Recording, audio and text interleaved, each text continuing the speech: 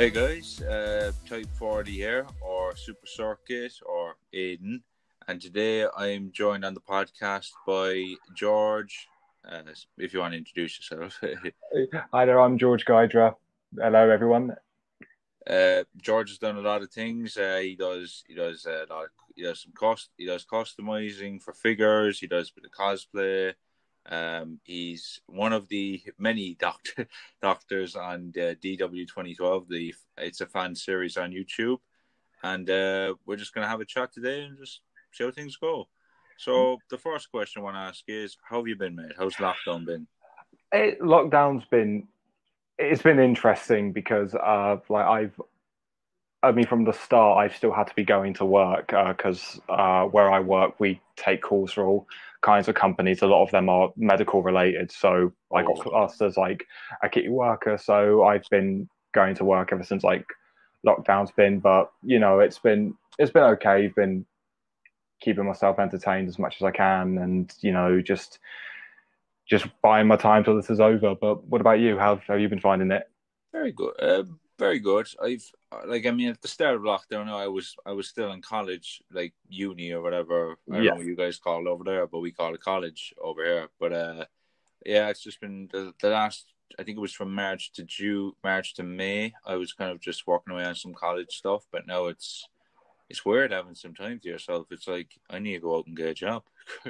but uh, but no, it's alright. It's relaxed enough. I mean, I'm just doing what like yourself. I'm just trying to do different things like TikToks or animations or whatever. Oh, I'd love to give animations a go at some point. Like I've seen some of the stuff you've done, and it's really, really cool. Oh, thanks, man. It's actually like if you're doing something very short, it's very you have a lot of love and excitement for it. It's like actually doing a fan film, but it's more you have more kind of control in that sense because Yeah, you all you need is voice actors, and sometimes it just has to be your voice with different modulations or whatever. So but honestly, no, it's something I've always loved watching people do. Just stop motion and stuff in general has always interested me. It's why I'm a big fan of like Wallace and Gromit. oh yeah, Wallace and Gromit actually. I think I feel bad that they've not made another one for a long time because like they made that last one with the what was it? It was with the kind of bakers getting Oh killed or yeah, whatever. A Matter of Loaf and Death, I think it was called. Yeah, I was like, Jesus, they've not made another one after all that time. It's like, uh but I think that's probably down to your man Peter Salas, is it? I think so. Yeah. Yeah, that he's passed away. But no, I think stop motion is a very like even though now I am trying to do more visual films and stuff, it's a very unique technique or to pick up over filmmaking or whatever. Mm.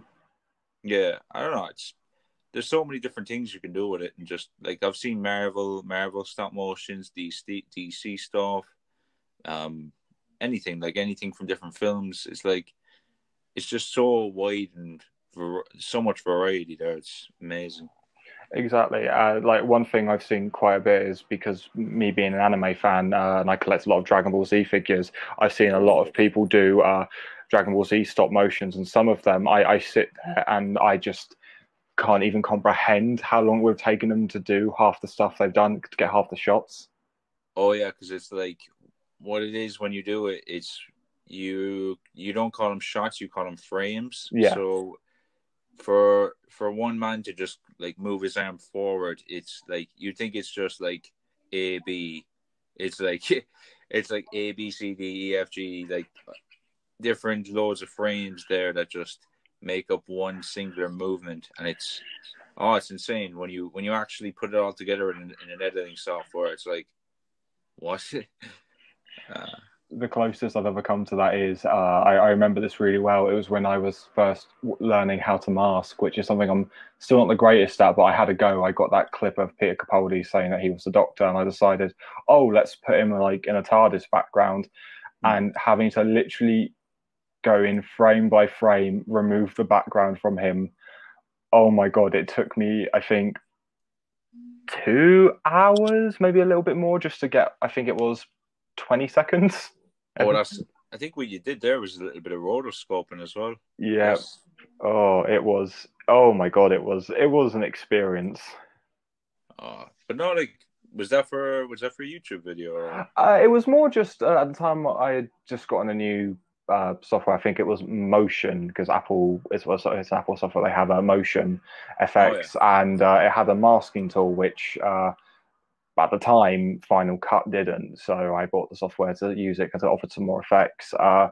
And I decided to give it a go. And I thought, okay, let's try this because it was just Peter Capaldi standing out, against a plain wall, very minimal movement. So I thought, okay, it's a good tester. And even for that simple stuff, yeah, there was a lot of work in it, but it was fun. It was good to kind of give that a go. yeah. Because no, I'll be honest. I have like over the years I've seen your YouTube stuff, like your own stuff, and it's nice to see kind of a progression there. You've definitely come a long way since then, man.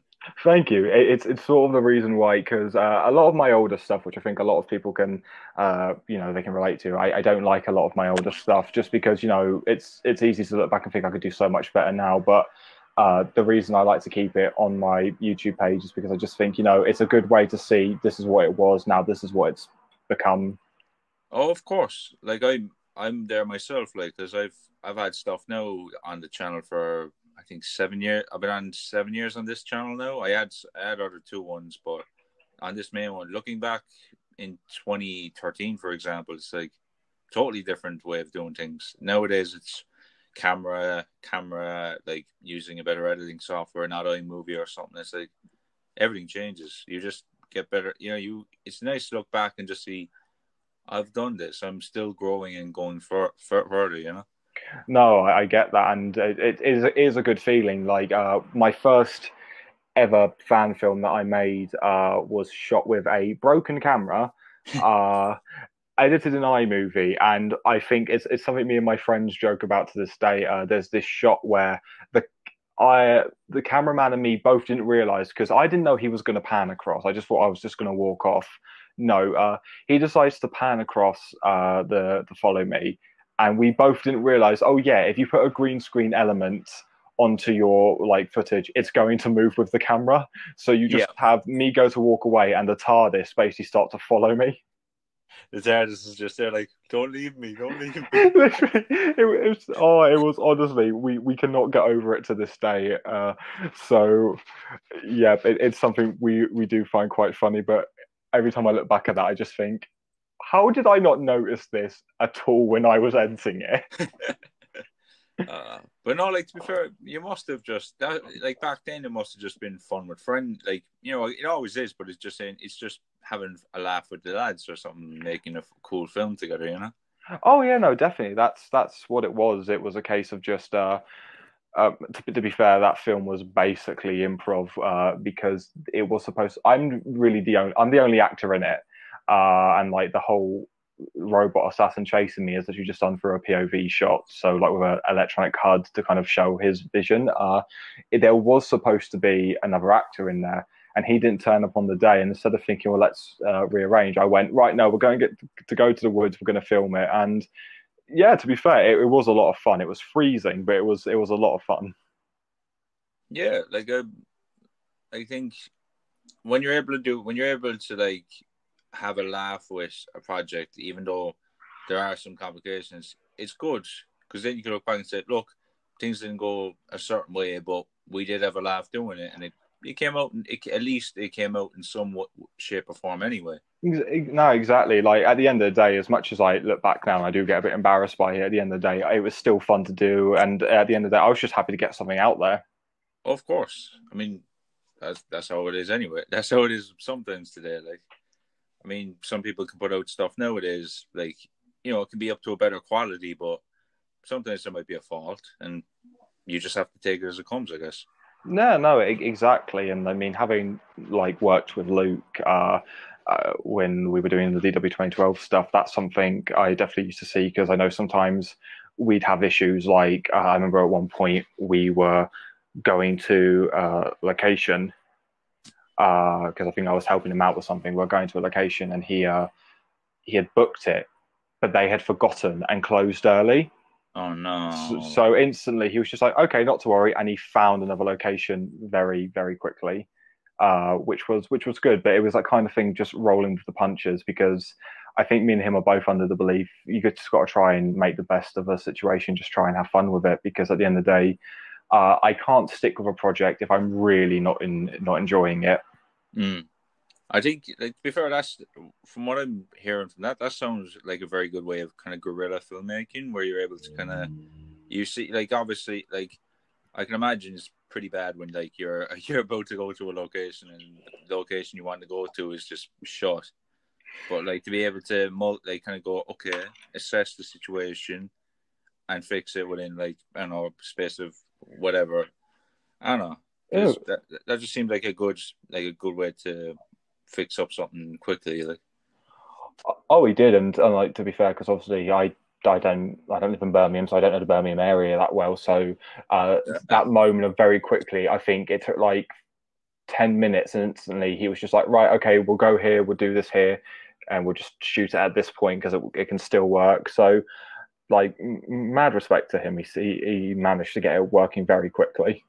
yeah, I mean, you have to kind of give it to him. He has been doing it for a long period of time, so he's definitely. I say he's used to it by now. Would you say, from working with him? I think so. Yeah, like he's quite good on the fly. Like the thing is, having worked with him, he's very organised on what he wants to do. Mm. So he'll say, okay, we need to get these scenes filmed at this point and this filmed at this point. But he is, I'll be fair here, he's quite open into letting me actor, at least from like my experience with him when he's been like directing me, he sort of would just say you need to do this, but he kind of let me give the performance, so he let me make the performance decisions, and then if I said, oh, can I do this again because this didn't work, or I've accidentally pulled a switch off the TARDIS midway through a scene. Yeah, that happens. To be fair, I've seen outtakes from the casual viewer. I've seen the outtakes over the years, and it's just that poor TARDIS. It just takes the pain. Like, no wonder he's had to rebuild the thing a couple of times. It was I think it was we were filming Eternal Darkness, and it's a bit when me and him are both working at the console, and it's supposed to be like really urgent, really hit this, hit that, and I went to hit a switch, and it just came off in my hand, and you hear the highest pitched scream come from me because I was like, "There's no way I can hide this. I'm just gonna have to make a blooper out of this." And he sort of looked at me for a second and went, how did that noise come out of you? And I just went, I don't know, but I may have accidentally pulled the switch off. Oh, like, to be fair, that, like, I was actually, when I saw, like, because I've obviously seen your stuff over the years, I was just, when I saw you in the trailer for, like, the series and obviously for that particular episode, I was surprised. I was like, oh, George is in this. I was just like, this is cool. That was it. Like that was weird. Because obviously I knew him, I knew Meg, I knew Dominic. So there's always been kind of talks about me being involved before. Like I remember a very very very old draft of Dom's first episode that was completely different to what his first episode ended up being. Because I remember it involved Ice Warriors and stuff. And to be fair, it was a really good script, but script changer. I was going to be one of the side characters in it, and I was like, okay, cool. And then I remember bumping into Luke one day at a convention. I went to go congratulate him on, like, I don't know what episode had come out at this point, but one of his episodes had come out. So I went to go talk to him and Meg just to say hi. And then and at this point, I'd known him. We'd spoken a bit, but I hadn't known him that well at this point. And he kind of looked at me and went, oh yeah, fun fact, you were in the running. If Dominic hadn't been cast, it could have been you. And I was like really confused, like, okay, what? You were just like, wait. Oh. That was it. He kind of went, oh, we'll have to get you involved one day. And I was just like, oh, okay. Then about a month later, he just texted me saying, are you still up for being involved? And I was like, yeah, sure. Thinking, oh, it'll be a little role or something, which I'd be fine with. I like acting, so it'd be fun. And he was like, oh, yeah. How would you like to be the past doctor? And I was like, wait, what? Your eyes just widened when you saw the text. Oh, that was it. I was just like, is this happening? Okay. To be fair though, it was, look, as I know, it was probably a surprise to you. Like, I think everybody just went, "Oh my god!" But it was I'll be honest, man. It was very nice. You did very good in that Oh, episode. thank Like, you. I don't know. It was just like, I mean, obviously we don't know.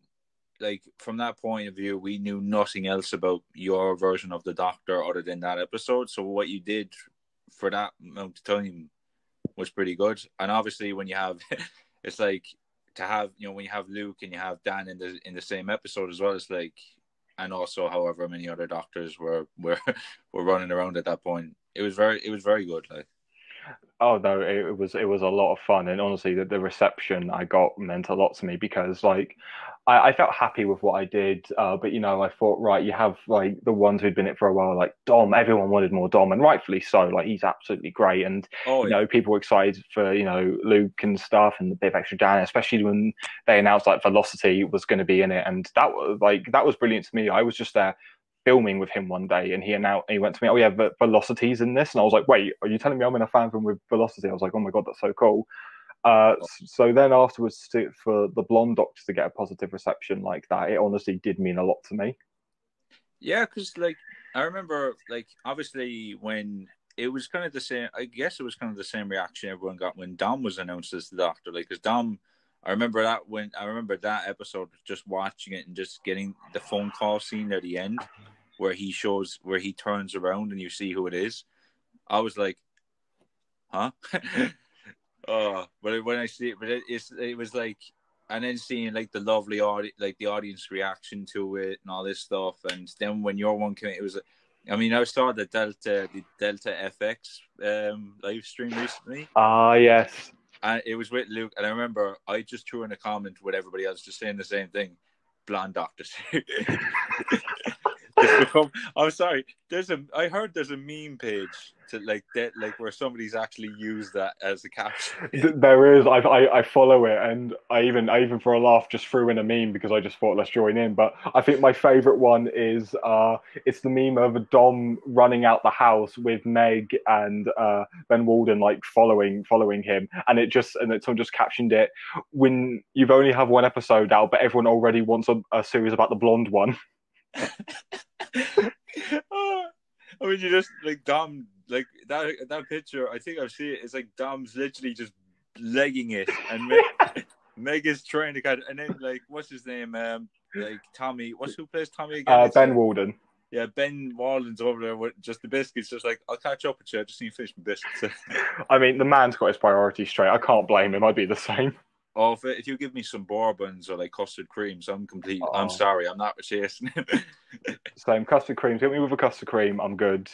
But Oh, I think it's quite funny when everyone is asking for a Blonde Doctor series. Which, like, I'll be honest. Me and Luke have discussed it. So it's not out of the picture. I just think with Series 5 and stuff going on at the moment, yeah, it's and the remastered stuff as well. yeah, It's exactly. And the last thing they need is another big project. I know. exactly. So I will wait patiently, and if the time comes, the time comes. Like me and Luke, we did discuss because obviously I'm planning to do my own fan films, and I did talk with Luke about making it a Blonde Doctor series so it can connect in, and then we were talking about some of the ideas that I want to do and some ideas he had, and we sort of came to the conclusion that a lot of them wouldn't mix well. Like they were all good ideas from both sides. It was just a case of they wouldn't mix together, and it was because we both didn't want to have to jump in on someone else's idea. So if something with a Blonde Doctor happens, that will be separate to like Luke's channel, and which I'm happy about because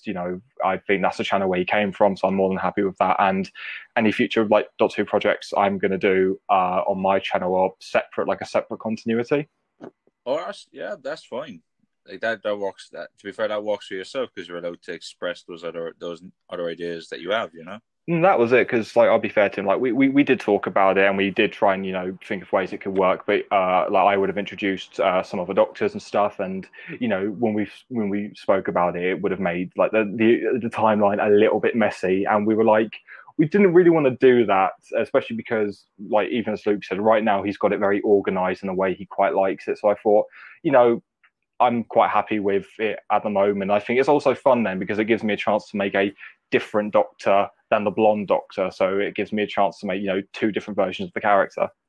Oh yeah, and like to be fair, that gives you a load of space to like, try different things. Maybe, I mean, with one doctor you can do one, like, act a certain way, but then with the other you can throw in different bits and bobs. Like, I guess it's always different, really. I guess it's the same, really, like with some other some other people who've had to play the doctor in a different way.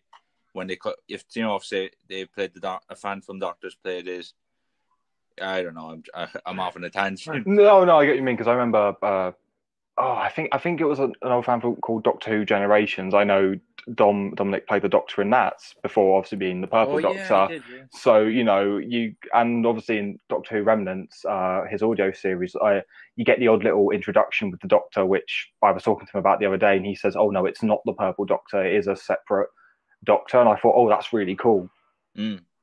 And I guess when you're allowed to play another Doctor, it sort of works in your favor. Because I think years ago now, and I think Overton Audios, he's only released recently the visual cut of and in that, like, obviously he plays a different Doctor to his own one that he's doing now, and so does Dan, who fractured timeline, all that stuff. So it's lovely to see that you guys can go do that, and then later on when you come back and actually play a newer version, you're able to kind of, I don't know, take bits of the old one and adapt it. Or Yeah, exactly. It's a good way to kind of think. This is one thing I did with the character, and this is another thing. And like I said, I'll give like full credit to Luke here. He did want to try and think of a way, to make it work, but we just had these different ideas, and it was a case of we thought it'd be unfair to both parties if we said, well, doing this would mean we'd have to not do this idea, but then that would mean we couldn't do this idea as well. So, so we thought, to be fair, yeah. But I mean, hopefully, when obviously there's a bit more free time and also we're allowed to go out again. Oh yeah, we might get some more Blondie. It was quite fun to be asked to come back and do that short tale. That was quite fun. Oh, I'm gonna be honest, that was like I think that definitely was kind of one of the top ones. Like, I definitely will say, like, the one that I guess Meg did, and the one that Dom, like, Meg's one was very, for me, I thought that was crazy. The whole, like, the way she was kind of reacting to the regeneration and stuff. Yeah. I thought that was a very good character piece, very thought out, a lot of drama, and how she, and how her character is actually feeling following the whole incident, But then when I saw yours, it felt like a nice kind of fun tale. It reminded me of, I've been recently listening to the Eighth Doctor audios with Charlie Pollard. Oh, I love them. I absolutely adore them. So for me, it was like, it kind of felt like that a little bit. It was like, oh, this is something like what the Eighth. This is a little, it was a little bit similar to that, and it was like, it was just fun. It just seemed like good fun. And the little joke at the end, I will give you full credit. Like, I'm gonna ask, was that you or was that Luke? that was completely me. Everything.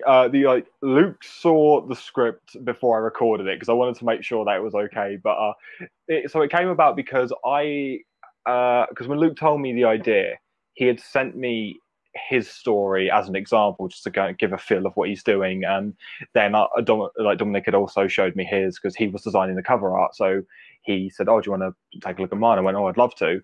And I realised they were quite serious stories because I know obviously Luke's one is the Doctor during the whole regeneration scene. The TARDIS is literally collapsing into itself. Exactly, which I thought was a really nice little touch because when I see How Time Flies now and I remember that audio, it does add a lot to it. And obviously Dominic's one was quite self-reflective about the Purple Doctor and stuff. And I sort of realised I want to do something a bit light-hearted because you obviously have the blonde Doctor in the dramatic setting of Eternal Darkness, fighting the Valiars. So I thought, let's just have a nice little silly story where he can just be the Doctor.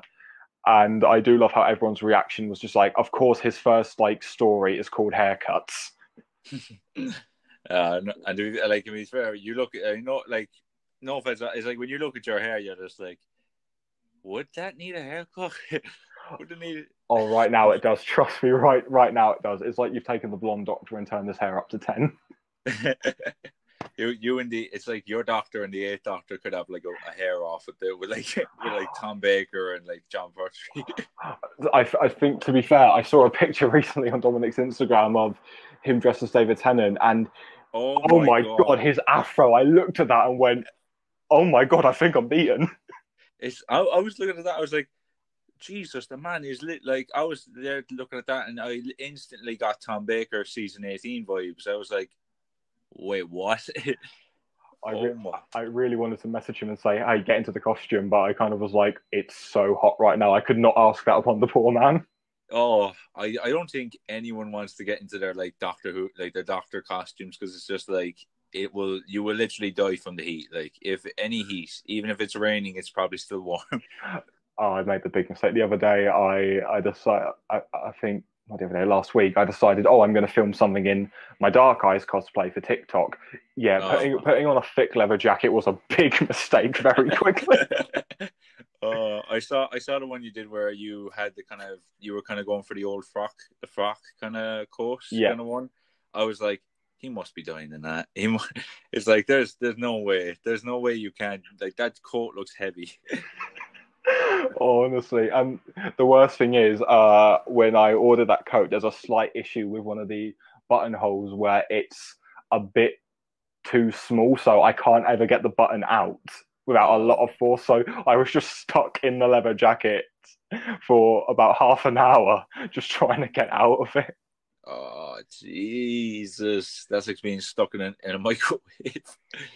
Oh, but then, yeah, no, like I do think like it is interesting hearing all that about, how much, like, it really does sound like you guys have a load of fun doing that stuff and just making stories and just having a laugh with it. I think that's it because I'd love to play like the Doctor on TV. Don't know if it's ever going to happen. So getting this opportunity, just to play it in general, is just a lot of fun. And like I said, I very much expected to come in as a kind of like one and done thing. Here's this Of past course. Doctor and stuff, and I was like, I'd be happy with that. But to get this positive reception and the fact people want a blonde Doctor series it really does mean a lot. Yeah, and like I'm like, for me, I kind of look at that and I say that's nice. It's nice to see that people are, again, as I said before, people are giving you a good reaction back, and they do, like, you wouldn't expect it, but when they do come in and say, "Oh, we do want to see a series," it's like, damn, Jesus, I left a mark. I think it was the moment I was talking to someone, and uh, they've made this like little sequence of like all the like at least new series doctors going, oh, I'm the doctor, and all this stuff, and then I was just like, oh, that's really cool. Then suddenly faded to me, and I was like, wait, what? And I messaged them, said, oh, that's a really cool video. And they went, oh yeah, I consider you canon. I was like, wait, what? Okay, thank you. No, like, I like, from a guy like, for me now, who's a guy who is trying to make his own doctor. You might have seen the Burgundy Doctor or whatever he's Oh, called. I love the Burgundy Doctor. I love that outfit. Yeah, it's basically right. I'll give you a little background to that. I was on a night out with the lads, and I had all that on, and I literally looked at it and I went, "This could literally be my Doctor Who costume." Like, because I have these like shoes I got from like Oasis, not Oasis. Is it Oasis? No, it's TK Maxx. I got it from, Yeah. and I was like, "This looks like something the Doctor would wear." If he got to, like, I don't know, 20,000 years old or something, and he just thought, I just want to wear something casual. I was going to say, so being half Irish and having like my dad being very Irish when he wants to be, I think the funniest moment for me was just when I saw that outfit, and I remember you kind of got some Eccleston vibes from it. My mind went, yeah, I could see a very Irish doctor being like that, going, nah, I cannot be bothered to go all elaborate. I'm just going to be comfortable. Oh yeah, like, I look at, like, obviously I'm not the first Irish doctor. There is obviously, of course, Dan's version. Like, Mm. but when I look at his, I'm like, we both kind of got that a little. We're both very, like, just casual going. This is the very Irish thing of, we don't really, we're not trying to make too much of a fuss. But yeah, but no, I do like the costume. Hopefully now it might come out visually one day. But I mean, right now, I'd love to see that. I'd be more than happy to see that at some point. yeah, I mean, I've recently gotten a Sony A7 camera, so it's like, I'm hopefully going to be, if I can get the set done, I might make a kind of a small prequel showing the sort of beginning of his life, and Oh. That'd be cool. Yeah, it's not anything.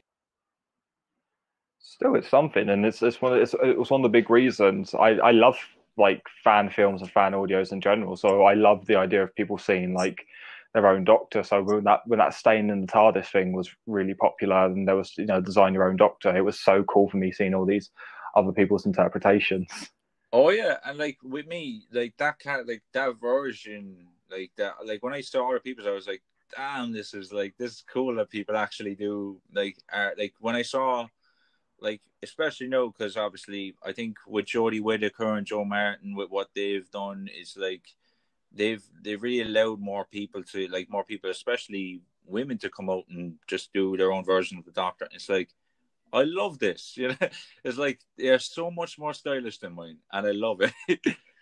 Oh, but I get what you're saying about like Joe Martin, Jodie Whittaker, like bringing more people into it, which I think's great because I think when you go online, all you ever see is sort of like the negative stuff of people like either saying that they don't like the castings or something. But the fact then I get to see a lot of these people saying, "Oh, my daughter now got into Doctor Who because the Doctor's now a woman," and it was really cool for her to see like this woman saving the day, and I think that's great. I love the fact it's inspiring people. Yeah, I mean, I just saw this morning.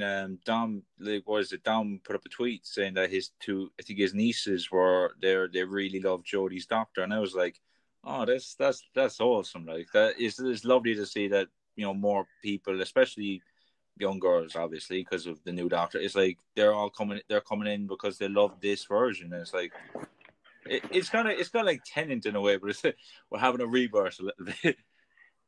It is actually, and I do get what you're saying, and I think it also quite works because both 10 and 13 they're very happy doctors when for most of the time, which I think is quite good. But exactly, it's brilliant because like obviously I've met a lot of people before who were worried about cosplaying like the Doctor because of like their gender or like the color of their skin or something, and Yeah. the fact that that fear's now gone for them is brilliant. It's like they're finally seeing the Doctor can be anything, and if you want, you can be the Doctor.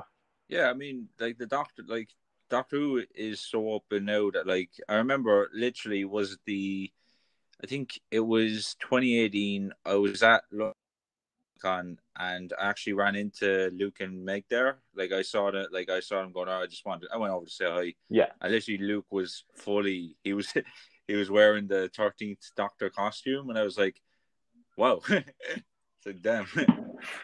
I think the biggest moment of shock is for me was when and it was a great moment when I would see people like before the episode aired either like cosplaying Jodie in her outfit or like her in like Capaldi's outfit. And but the one thing I did come to the realization of with my hair, does that mean every time I've ever cosplayed Capaldi I'm just cosplaying post regeneration 13? Well, just rip up the costume a little bit and just get the Sonic, get the 30th Doctor Sonic and talk with a Yorkshire accent, and there you go. It could be done. I do have a lot of friends from the area. I'll just go spend a lot of time with them and start and just say, look, just talk. I'm just going to pick up your accent. Not if that would be good. I mean, with me now, I can actually kind of do an 11th Doctor accent. It's very weird. I the I most. mean, it's no Jacob Dugman, or I can't pronounce his last name, but it's kind of like, hello, I'm the Doctor, and I do things. I love jelly. I don't know jelly baby or. So a bit of a reveal here, a bit of an exclusive here. When I used to work in retail, I once served a customer talking like Matt Smith the entire time I was serving them. I was like, right, yes, hello, what do you want? Oh, you want to buy this paint? Okay, let me just scan that. Right, do you have ID? Oh, okay. All right, perfect. Okay, that will come to 11.99. That's a good number, 11.99. Do you have any? Oh, you're gonna pay by card. Okay, that's great. Okay, and here's your receipt. Fine. Have a lovely day now. Oh, Imagine it's just the look. they were fine. I think they genuinely just thought that was how I spoke. I think it was something I would get into a habit of doing because at the time I just found doing a Matt Smith impression quite funny. Like I remember once when I was in back when I was in school. I was helping set up for this like live stream thing or this like festival they were putting on because it was like a film and television school I went to for my sixth form years, and we lost. Best way to say it, we lost one of the teachers that we really need to find. So me and my friend at the time, we were running around the school, and just to keep like me distracted because it's two big buildings, so I'm running around and I keep talking in the Matt Smith voice, going, right, yes, we have to find her. We don't know what would happen to her. Who knows? Could be anywhere. We need to find her. Then we need to get the film cameras because film cameras are cool. I mean, imagine if you did it in the Tom Baker voice, like, come along now, K9, back to the TARDIS. Hello there, welcome to Hobbycraft. Cameras. Hello, welcome to Hobbycraft. You have a discount card. Oh, that'll be $10.99. Oh, I remember the year 1999 with Paul McGann. Yes, he was a doctor. He only had one movie, but he was a splendid chap. I swear, like, if I ever had the chance to do like an impression in front of somebody, that would be just hilarious. I think one of my favorite videos is Christopher Thompson doing his Peter Capaldi impression to Peter Capaldi. Oh yeah, and then I think Peter just had like he had the Peter's shocked when like his eyebrows just raised for like a second. Oh, honestly, it was such a great moment. It was just like, oh damn, this guy could do it. Oh, I mean, like you're just wondering what happens if like was it Matt Smith met that man Jacob Dunman, like who did his voice, or David Tennant or someone like. I don't know if you find this, but my friend Michael Seeger, his most well known cosplay is I've seen his cosplays on TikTok. Actually, I think I follow him. And we were talking about this the other day because obviously Ten's his signature cosplay, but the one thing we can never properly do is a David Tennant impression. We both said we can get the mannerisms down of how he speaks, but none of us can even get close to doing his voice.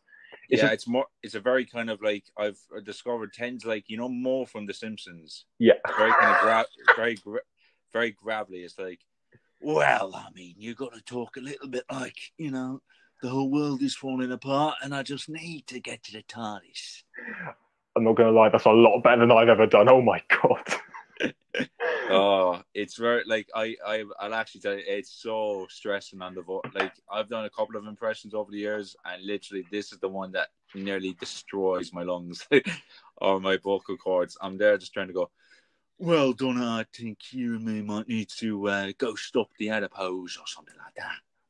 I think the one that's killed my voice is I had to do it recently for a mate. It was a John Hurt voice, and oh my god, doing talking like this the entire time while still having to try the moat. It destroyed my throat by the end of it. What you did in the name of the Doctor. You did without choice. But with reward. Sometimes if I still worked in retail, I sometimes wish I should have someone in a John Hurt voice. What you bought without choice. In the name of peace, but not in the name of your club membership. Oh, jeez. Oh, I think that would be just hilarious. I'm just imagining now, like one of the doctors, if someone just did a skit where like you put if you took Tom Baker out of retirement and just put him in retail. Paul McGann or someone, or like David Tennant, and he's just dressed up in the full tent doctor gear with the 3D glass. And he said, like, there's void stuff all around you. Oh, I mean, to be fair, the closest I've ever had to do to that is when you walk into any like shop dressed in cosplay casually, because that's happened to me a couple of times. I think once one of my old jobs had a day where you had to come in dressed up because it was like for a charity, and I was like, yeah, that's fine. So yeah, I'm there dressed as a doctor. So it was quite funny when people would go, oh, do you work here? And I'm thinking, I can tell, and I can see why you'd wonder that. Which doctor was it? Was it 11 or 10 or? I think at the time I was just trying to go for, because it was trying to go for one that was really well known. So I went for because I didn't have a lot of the stuff at the time. I just went for a very quick Fourth Doctor cosplay because I still had to wear bits of my uniform. And I was like, right, I'm not throwing on a jacket over the jumper they have to make us wear for the uniform. So it was like a jumper, the hat, the big floppy scarf and stuff. So that got a reaction, which was quite fun. Oh no, that's pretty good. Like, I mean, yeah, to be fair, you could have just thrown. I mean, if you wanted to you just throw on a Cyberman mask, and just walk, just walk on. You won't be deleted, but I need 20 quid. I mean, to be fair, if a customer ever would try to act up on me that day, that would have been great. Just having a Cyberman mask on. Oh, you just be there like you just sulk and you just put your head down. uh, Just oh, hello, darkness, my old friend. I've come to talk with you.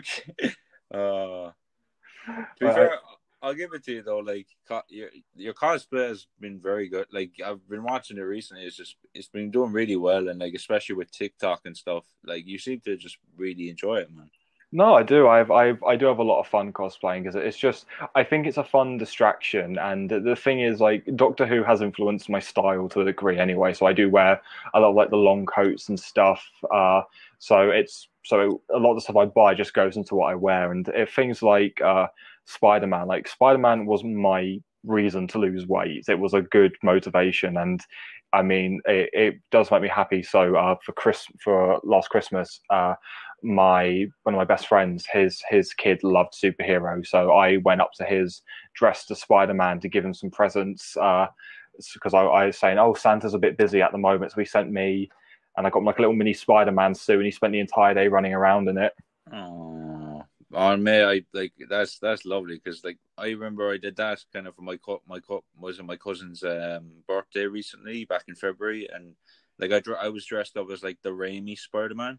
Oh, good one. But what happened was my cousin had seen me a couple of months prior in that costume, so my mom said to me, "Yeah, Aiden, that's his Spider Man now, like that version that you showed up as. He'll only know it." Oh, So I'm like, "Oh," and I like you might see it on my Instagram. There's a picture of me swinging through the city or something with him.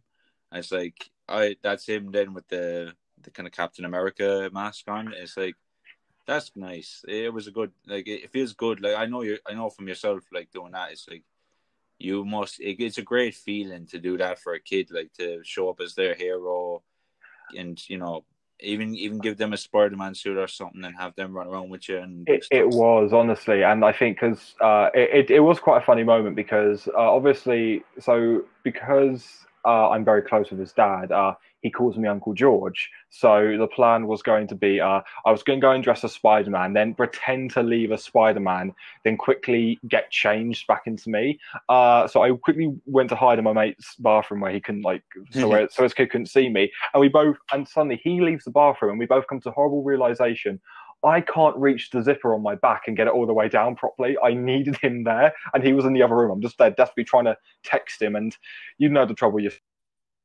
screen phone with the Spider-Man suit on is an uh, absolute nightmare. And I'm like, get to the bathroom right now. You need to unzip this right now.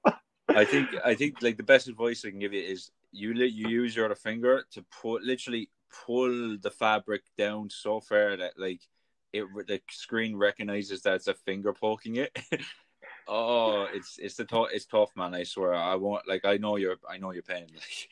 I I think it was hilarious because then when he eventually came into the bathroom because he was like, "Oh, Dad needs to go to the toilet for a second," comes to the bathroom and he's like, "You all right?" And I'm just like desperately reaching at my back saying, "Get the zip, get the zip."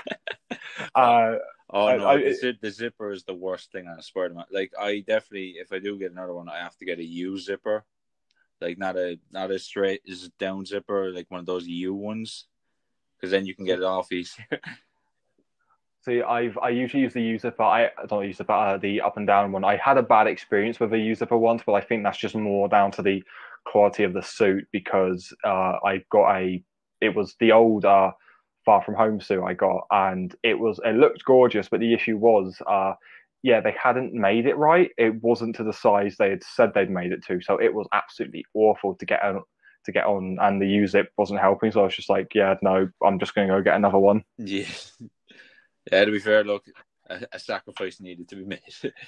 Exactly. If I wanted to get the Soul Stone, I had to make a sacrifice, and that suit was the sacrifice. But yeah, no, I like to. On one thing about back to the fitness part, like I completely understand where you're coming from because when I saw your weight loss, so like I knew I've had that experience myself. Like I lost a lot of weight just to get that into that Spider-Man suit. But like looking at your journey where you went, I was like, Jesus, yeah, that was a great, like, Yeah. fair play to you, man. Like, you've come a long way. Like, No, thank you. No, and I remember, I think ages ago, I remember you posted something about like how your weight has changed, and I was like, oh wow, because I'd only known you like seen you as like as you've looked now, so I never even knew you'd gone through that. So when I like saw the pictures, I was like, damn, well done, lad. yeah, I know, because I remember, what was it? I think a lot of new people who see me, like, yeah, on Twitter, maybe on Twitter or on Instagram or whatever, they've only seen me as I am now, because I think back in the day I just never posted anything with me in the shot, like, uh, Yeah. so because I was very self conscious. But now it's like, now that I've kind of, I guess I've gotten more in shape and stuff, it's like I kind of feel like now I can properly do something. Like, like, that's why I never did a fan film or any audio or thing like that, because I just didn't. I just never felt comfortable putting up my my kind of face or stuff like that. You know?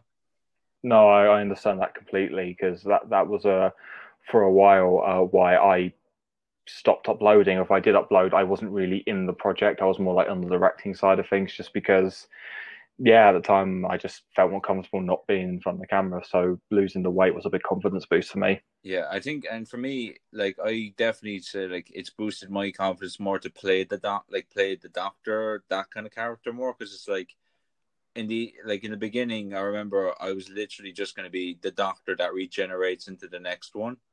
Yeah. So, like, I would have been the past doctor, and it's like, now I'm like, okay, now I can be the doctor. I don't need to. I don't need. I don't need, like it. There's somebody else can be there, but like I can be my own doctor properly. Like, because I feel comfortable with myself. And No, exactly. I guess you might feel that yourself. I don't know. Like, but No, I get that. It's that really positive moment of thinking, yeah, I can do this. Because when Return of Darkness first came out, I was quite nervous just about because I was watching it on my TV and I was just like, I'm about to have to spend nearly an hour and a half looking at my face. And when it came out, I was like, oh wow, this is actually okay. And it really was a nice little confidence boost. So yeah, playing that sort of character, it really did help.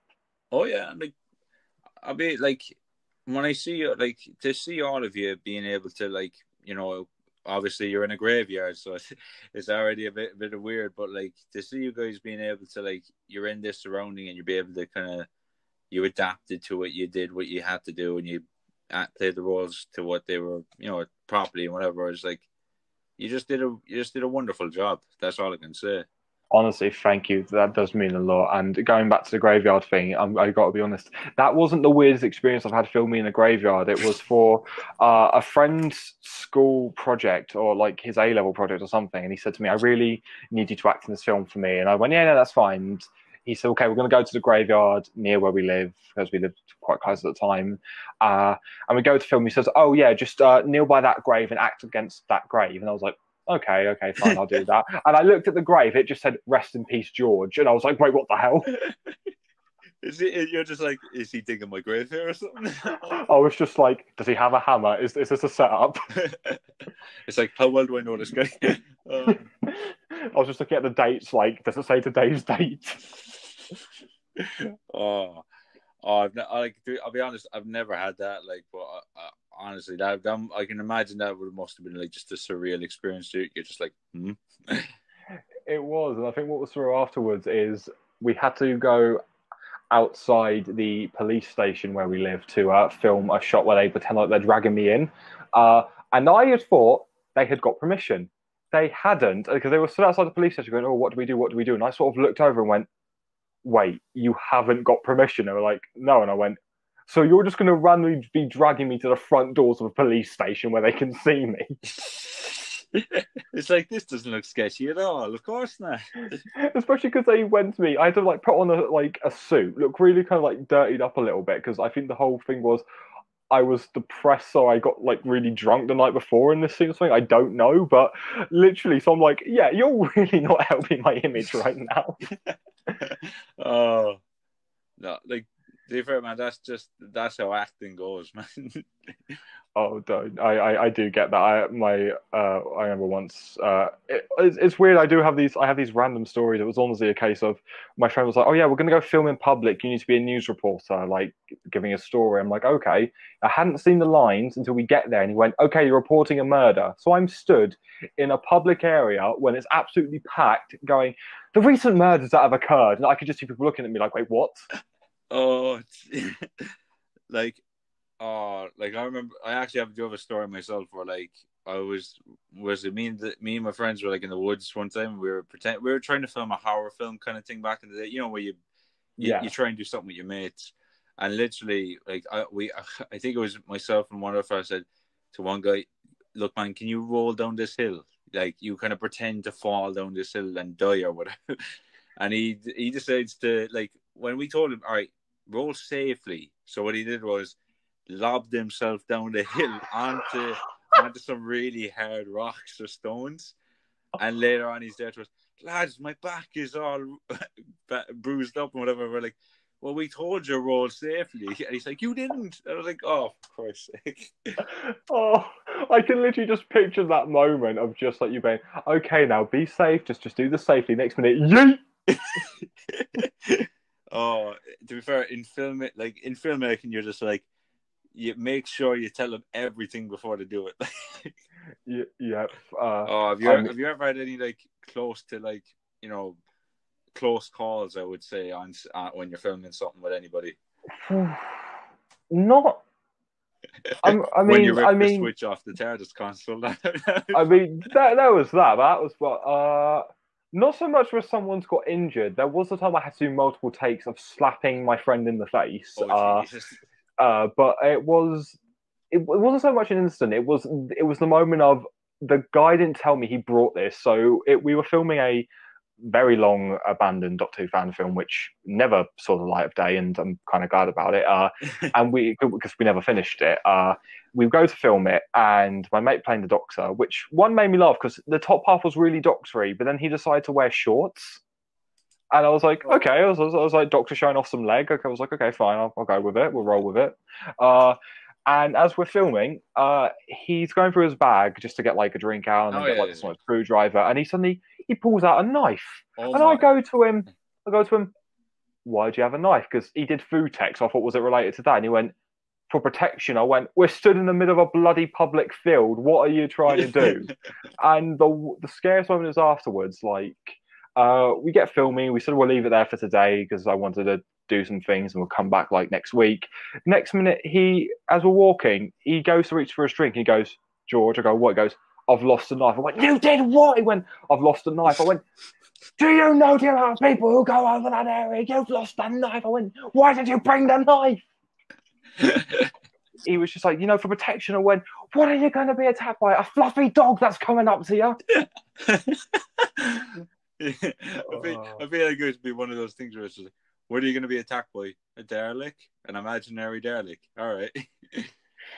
Oh, God. Like, I honestly, it was the one moment I went, oh, God. I was actually just like, I have no clue how to react to this because he just randomly pulls out a knife and I'm like, wait, what the hell is going on here?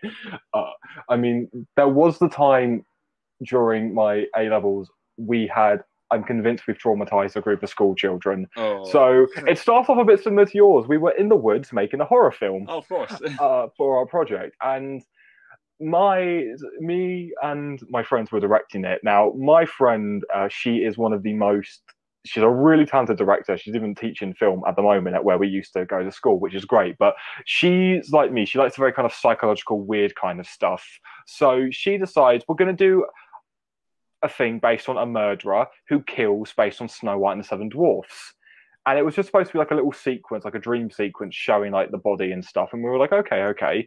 So you have this massive fake coffin that was built that we had to carry down the public high street to bring to the woods to film in. We had decorated all the stuff like in cobwebs, like burnt stuffed animals and stuff to like really, really look the part. And then we just started to, we like in fake blood put happy ending on the tree. And even like started like putting bloody handprints. We start filming. A group of school kids walk by, led by their teacher, and they must have been about year ones. Oh, Down a public path, staring at us. Thank God the camera was set up. But the worst thing was, this little girl waves at us. One of my friends goes to wave back. Her hand's covered in blood. oh, for Christ's sake! And I was literally just there, like, oh my God, this is happening. I was like, okay. You're just there thinking to yourself, we are going to get arrested. Don't. I really thought we were. This old man comes by with his dog, and he's staring at us, like literally looking at his phone. And I'm thinking, please don't call the police on that. Oh, I swear, like I haven't never had a moment where like the police have been involved, but it's like if I did, I'd just be there, like, lads, get the gear, we're running. That'd be me. I'd be just like, screw the film, we're running. Exactly. Oh, honestly, I've had so many close calls where not even things, not with stuff I've done, just with films I've been involved in where I'm scared the police are going to be there. Like literally, one of my mates, he had to play like this kind of gangster for him in this big project he was doing, like to help him like get into uni at the time. Right. I think it was that. And he lived by mine, and he'd booked like the theatre that for us to go film in. And I was like, okay, cool. So I go to meet him by his house, and we pop into the shops just to get a drink. And as we're walking back, he's got this massive duffel bag with him, and I think it's just the equipment. And I go, oh, is the camera stuff heavy? He went, oh, it's not the camera stuff. And I go, oh, what's in there? He looks at me and goes, oh, guns. Oh. Like, yeah, but those like fake prop guns, like, you know, he's spray paint stuff to look the part. And I just went, your bag's slightly open, you realise that, and to get to the theatre, we need to walk past our police station. Oh, and honestly, he went, "That's okay, I got the script in there." And I went, "Yeah, but did you have anything to show, like, footage or something?" When you're on my phone, I went, okay then. It's at that moment you realise, what if they stop us, I'm running. Exactly. I was just like, if he drops a bag and the bag opens, I am not with him.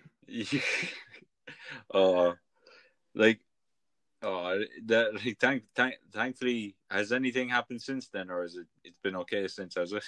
Yeah, everything's been fine. We've had no police incidents, thank Christ. I think like the closest thing we've had to an injury happened was when I was filming with Luke. Literally, we stopped filming because it started pouring down with rain. We were in a set, and he goes, "Oh, do me a favor, just go sit in the TARDIS while I just get some of the stuff sit in the TARDIS ready." Yeah, which I thought, wow, that's a sentence I didn't think I'd hear casually, but I was like, okay. So I go to run out, and so you got Luke's garden. It's got like the grass and then like the kind of stone pavement.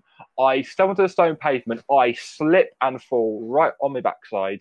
Oh. And Luke eventually walks back into the TARDIS just to see me there rubbing my backside. And he goes, "Should I be worried?" I went, "I may have just tripped a little bit." Now, to be fair, like, it's like you're rubbing your back. Like, you gotta imagine, like, to tell the person, "I'm rubbing my back in the TARDIS." That was it. I just thought, I'm just there like rubbing my backside. Like Luke walks in and he's really confused. He just went, "Why are you rubbing your butt?" And I just went, "I tripped." And the TARDIS makes me feel better. It's the TARDIS's healing property. Oh, I was such a kid in that TARDIS. Literally, I'm saying, like, was that the rebuilt one that he had out at the time? Because I know unfortunately he had to rebuild it due to I think it's wood rot or something. Is it? Yeah, it was that. Yeah, I think that was the one he had rebuilt at that point. And I remember I walked into it, and I think him and Meg had to go grab something, so I was just left alone in the TARDIS, and then my mind went, "This is the first time you've ever like been in Luke's house. This is the first time you've been in this TARDIS. I should be polite. I should be calm. I'm about to go run around and press all the buttons." It's like they've left you alone. I think they left you alone for a reason. They're like, let's just let him get it all out. Let's just let him get all of his excitement out in this console. I did have that once before. I mean, the excitement never goes. At one point, I had to come back and do some extra bits for like Eternal Darkness that we had to like reshoot or something, and I was like, "That's fine." I come back down, and at one point Luke leaves, and it's just me and Meg walking to the TARDIS, and I run in and I start like talking proper Doctor, like, "Right then, where do you want to go? The past, the present, the future, alien planets. Where do you want to go?" I'm such a kid when it comes to it, but it's honestly so hard not to be every time I'm in that set. Like, I think honestly, I know, like, from the outside, obviously it does look like a very professional but fun like thing. I'm just thinking, you, Luke, Dom and Dan, and even if he's been there, I can't remember.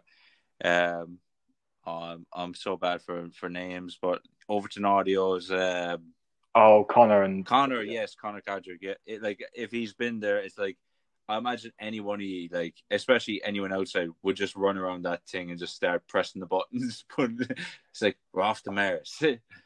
honestly, it's such an easy set to play. And I remember when Michael came in to play Ned. Obviously, I wasn't there, I think, but I remember literally him just sending me a picture, going, "I'm in a TARDIS," and I was just like, "Yep, it happens to us all."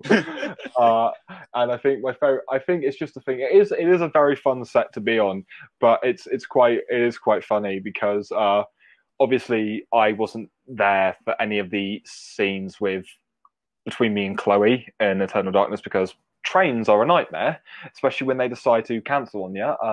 So because obviously he wasn't there, I had to be like looking into the distance, and you just have like Luke in the background just making faces at me. So I'd be like, I'm giving this big speech saying, "It's really not easy, just trying to move on and stuff." And I just look over and Luke's just there in the background, like, "Hi."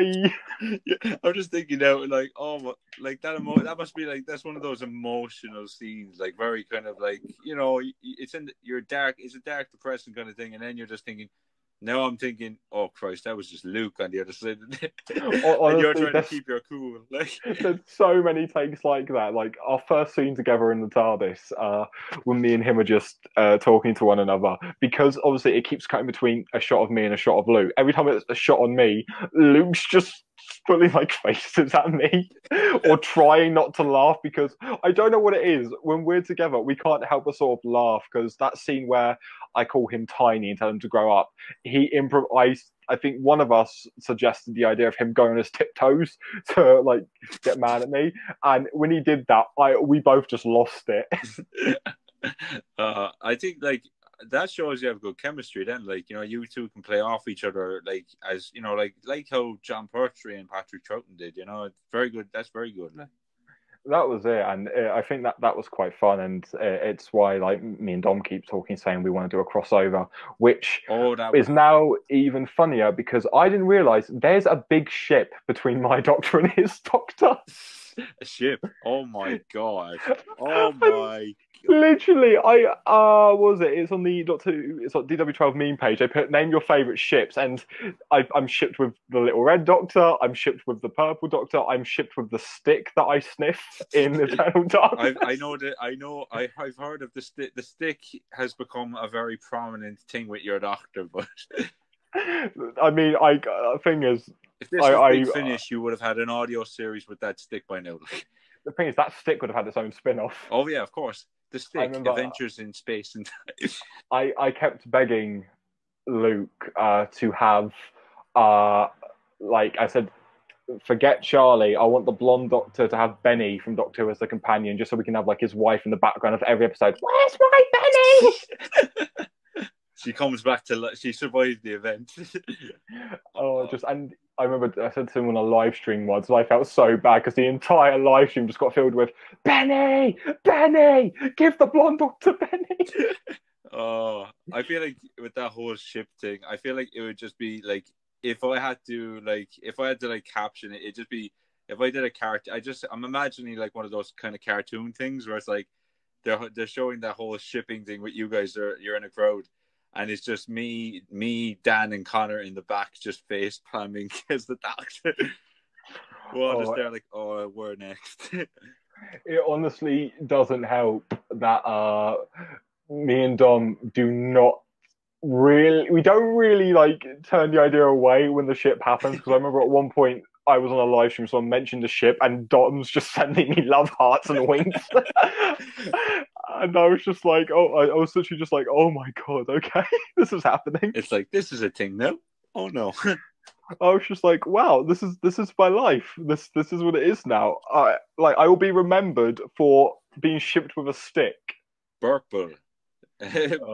Bic or something. Whatever people do when they put two names together.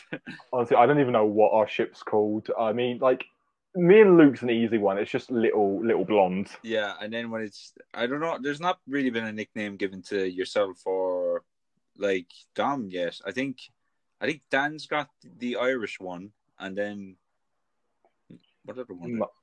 I'm just the blonde one, which was hilarious because literally I remember when I first came onto screen, because obviously when YouTube videos premiering, it's showing like the live chat, and everyone was going, "Oh my god, it's a ginger doctor," and I'm thinking, it's literally in the name of the marketing. It's blonde doctor. You're just there like, am I ginger? Literally, don't. A mate of mine at work likes to tease me because if my hair goes dark in certain lightings, it will look ginger. So my mate goes to me, you're such a typical Irish person." I go, "What do you mean?" He goes, "Oh, you're ginger." I went, "What the hell are you on about?" I said, "I'm blonde." To the point he got everyone at my workplace coming down to look at me just to see of my hair color. It's like this massive thing at work. So I thought to myself, thank God he's not watching this live. I do not need him to see this comment. Oh, I think with an Irish, like, to be fair, as in like, I'll say this, right? As an Irish doctor, you have the given ability to literally just like, you can complain about anything. Just literally be so chilled, but you can complain about whatever you want. You have this aura around you. See, that's what I mean. It's just I feel my Irish side is just laying dormant in me. I feel like yeah. me and like if I ever did a thing with Dan, like I would just be like, "Come over here, blonde. You have a bit of Irish in you. Well, allow it." I think that's a collaboration waiting to happen between you and me. Just right, blonde. I'm going to teach you how to embrace your Irish side. It's like what we need is a pub. Oh, don't. And what we need is a pub and a lot of things to complain about. You go whizzing around the universe for 5 minutes and come back and tell me. Right, we found the pub. Let's go talk about Gallifreyan politics. That will get you on one. Oh my god! For Christ's sake, he had to go in that black hole and make Rassilon egotistic. We told him not to, but did he listen? Did he, feck? Did he what? Obviously, to be fair, if you ever do come down, that would be a funny scene to do. Just the two of us, we meet up in a pub and just talk about it. It'd just be like, if there's no enemy, it's just us talking about Gallifreyan politics and other stuff. If that ever happens, definitely. But I think what we need to do then, make it feel dramatic. Just have all the like dramatic shots of just us like taking a pint with like the Murray Gold music screaming in the background. So you go like, "What drink we have?" "Oh, I'll have a Guinness." Dun dun dun dun dun dun dun dun dun dun dun. Give me a Guinness. Give him a whiskey. And literally just like when they go to ring the bell, it's just like, "All right, lads, last call." Just like Thames regeneration music starts playing.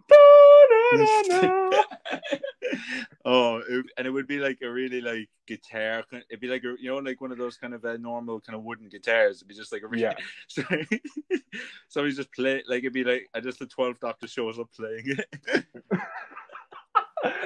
To be fair, I've literally always had a dream of wanting to film a scene in Ireland of just like the Doctor and his companion chasing an alien down the street with Rocky Road to Dublin playing. To be fair, like Ireland is so spaced out, you could make that happen. Like, honestly, I've not been there obviously you've seen like Fall of the Doctor, that scene with I think Dan, Dan, Luke, Meg, and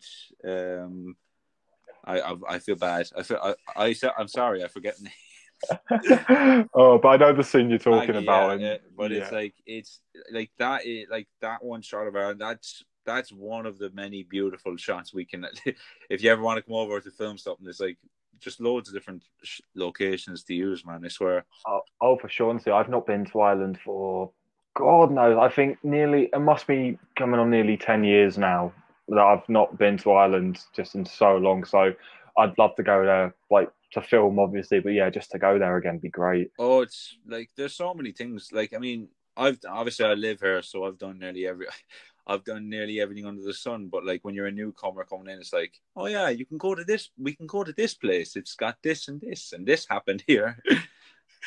It's one memory, it's a childhood memory that's always stuck with me ever since I was a kid. I went to Ireland once to go visit my relatives, and it's one time I noticed my dad really lets his accent out when we're in Ireland. He usually restrains it quite a bit, like here, but when we're in Ireland, dear God, does he let it out? Which I found great, but at the time I was like, Dad, why are you talking like that? It's But it was like this weather is fecking awful, isn't it? it was we were in it was when I used to collect Pokemon cards. I went into like I think there was a Smith's Toys down there, Smiths, and I yeah. couldn't, yeah, and I couldn't like find them. And there was like a kid holding them. I went, "I'll go ask this kid," and I went, "Excuse me, where are the Pokemon cards?" And he looked so shocked by my accent. And he's like, why are you talking like that? Oh Oh, I God. mean, to be fair, like I remember I remember my first time going over to London in a long time, and I went into a Forbidden Planet, and I think I was asking somebody, "Oh, here, where are the Doctor Who figures?" And he just looked at me and went, "What'd you say?" Sorry, what did you say? And I went, "Where are the Doctor Who figures?" Oh, I think.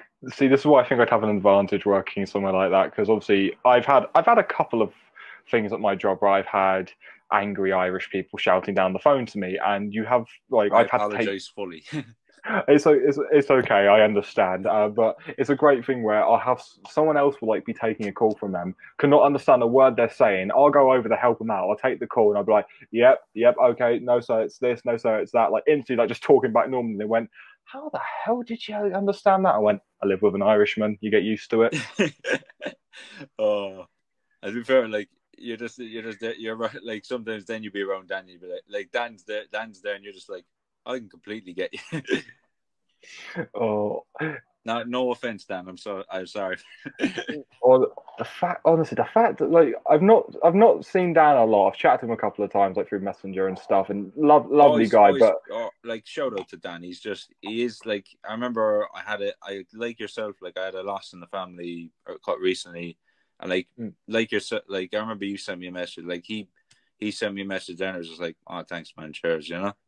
honestly, he's an honest to God top bloke, and I think that what I found funny is I I owned one of his possessions before I'd actually met him because he was selling like a Matt Smith figure on eBay. I bought it off him, then I met him at a con once. He was like, "Oh, nice to meet you," and I was like, "Funny story." It's like, did you use this in a figure adventure once? Because I have it at home. It was hilarious because like literally Luke introduced me to him instead of going, "This is George." He just went, "Oh, this is your past incarnation." He was like, "Oh, hello, past incarnation." I was like, "Hello." It's one of those. Okay, here we go.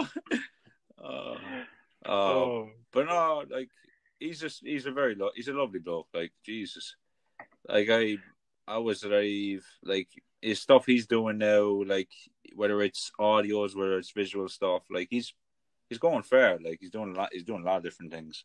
He's got a talent, like honestly, like some of the stuff the guy does, I'm just like, oof. Like I remember years ago, I watched him back in 2011 when he used to like to 2013 when he used to make like figure adventures like myself, Yeah, and I'm just like to see him go from that and using like he was starting to use After Effects a lot, and I remember when he was doing it, he was kind of getting like you see his progression going like at a steadily fast rate. Like I understand completely why at the beginning when Luke was making his series, he got Dan to come in because Jesus, it was like seeing where he's come now to back then. It's like yourself when you look back. It's like Jesus, like he's just come from just some like different place, like totally.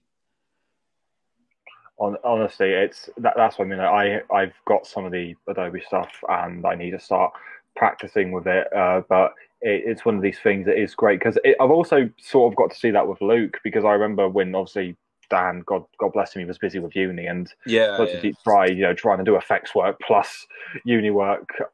It's not a good combo. So Luke had to do some of the effects, and I was sort of like watching. I remember I came round once, and yeah, I saw the Fall of the Doctor regeneration before anyone else did because Luke showed me the rough draft, Oh, which was so great because I remember I would see people when he was like posting the trailer. I could see people going, "I wonder what Dom's first lines will be," and I'm thinking, "I know what they are, but I won't say." But it was like, I remember the interview he did with that guy Kai. Was it like he's Red Chinny on Instagram or something? But yeah, Kai. Luke literally just was like, yeah, that scene was just emotional on camera and behind the camera. Oh, I like. Oh, I can imagine what it must feel like watching like the rough draft of it, like that you guys are showing. It must be a surreal experience, you know. It was interesting because I know obviously I don't feature in the movie, Yeah. so I knew nothing really what was going on. So I was down filming for Luke one day, and he was say, "Oh, do you want to come take a look at some bits?" Because we were taking a break, and I was like, "Yeah, I'd love to." And obviously, a lot of stuff wasn't in context. Like, so the funniest thing for me was the bit where Luke actually falls and you see him hit the ground. Yeah, I'd seen the rough draft before they actually edited like the transition of him falling. So it's just a still shot of the ground and suddenly boom, Luke's there. And I absolutely lost it. I couldn't stop laughing. And Like, oh, there he is. I was like, there he is. I literally just screamed, Timber! But it was quite interesting watching the rough draft of Regeneration, and like because it was the majority of the scene was done. I think besides like one or two effects, so I was just there watching it, and I remember looking over at Luke and Meg, and they were still getting a bit emotional at this point. Oh, I mean, Which I can imagine because, like, I mean, I know you haven't done it yet. Thankfully, thankfully, he's still here. They're all still here. They're not gone. But like to see, like, as I'd say, he's had a David Tennant moment or a Matt Smith moment or Peter Capaldi or whatever, where you know, it's kind of like seeing a character leave, I guess, you know. I think for him, because like I know obviously he joined with other fan film universes and like said, oh, that's all be part of this one timeline. But like for him, he was the DW 2012 Doctor. There was no other Doctor because even before like the remaster, when you had Ryan and Jay when he was like the Oh yeah, fake Doctor and back in the stuff. day, I know there's been so many things happening or Yeah. whatever, but it's like to be fair, right now it's in a good place. Like Oh it's yeah. in a So great place. Fair play to the lads back in the day, but right now where it is, it's good. no, And it means exactly. we have So yourself, which is a good thing as well. well, it's a bit of a bonus, but it was one of these things where I do feel for him in the sense he's been the DW 2012 Doctor, so to say, yeah, here's like basically going to Dom. Here's the keys to the TARDIS. Yeah.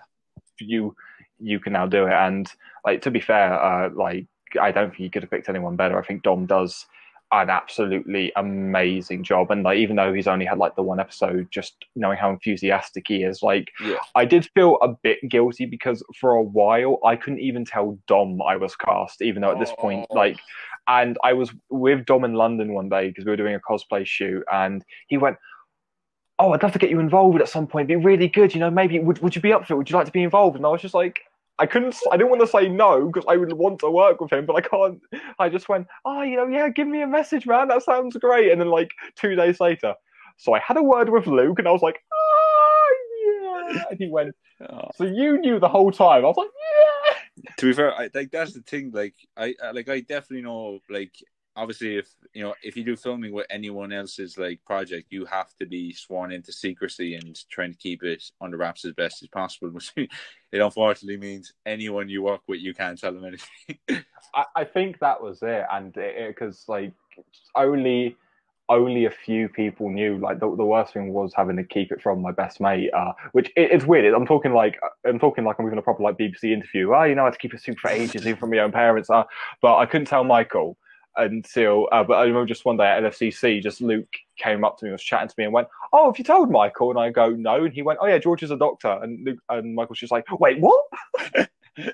I think, like, to be fair though, it is a nice surprise when you find out your friend is going to be the doctor. It's like, damn, But that's a good feeling, and I guess like with when you have to leave it, it's kind of like, I guess like I mean, we've all probably thought about it in our heads, like how would our doctor regenerate or die or whatever, and it's kind of like Yeah. it's like you think about it, and you obviously have in your head for years, you plan it, you do it, you film it, whatever. But then when you get to that one scene where you have to, just let go of the character and let go of all that kind of time and journey you've gone through to get there. I guess for obviously Luke, it must have been. It's just a surreal. It's just crazy, I mean. No, No, exactly, because he basically built that universe on for that himself. character, So on everything. yeah, exactly. Like we did have a little joke, me and him, because when we were in the TARDIS at one point, and I went, "Oh, you'll kill us!" I jokingly threw my arms back and pretended to do like a regeneration, and we were laughing, and he suddenly just went. Could you like imagine, like we both made a joke, because you know, like in Doctor Who Confidential, when they do the regeneration, they'd always like show like clips of like the Doctor with like take that music playing in the background, and I literally just said, yeah, you just have like loads of like multiple clips from Eternal Darkness being repeated. Never forget where you're coming from. Imagine if he did that and he like with a cover version or something, and just had your doctor actually pretend to regenerate. Just put a little effect over you, and just oh, and just Oh call and just god. say, and that's how we regenerated into me. Literally, I flicked the wrong switch. Like you just have it at the other end. Goodbye, my dear chaps. Hits the wrong switch. That's oh god, if he hears this now, I can honestly imagine him writing that down, going, "George hits wrong switch."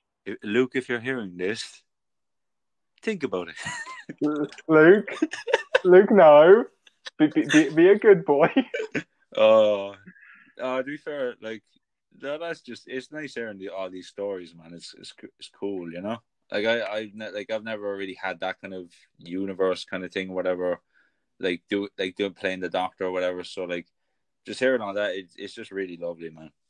Well, I mean, I'm just throwing this out there. I'd always be happy to work with you. Honestly, I love the figure stuff you do. So if you ever need anyone to work with, I'd happily work with you. Even if But that's just lending my voice. of course, I mean, look, man, I always I always have a bit of ideas in my head. So look, I mean, I'm thinking obviously with the lockdown stuff going on at the moment, I'm thinking maybe to avoid having to do visual stuff for a while, maybe do a audio series.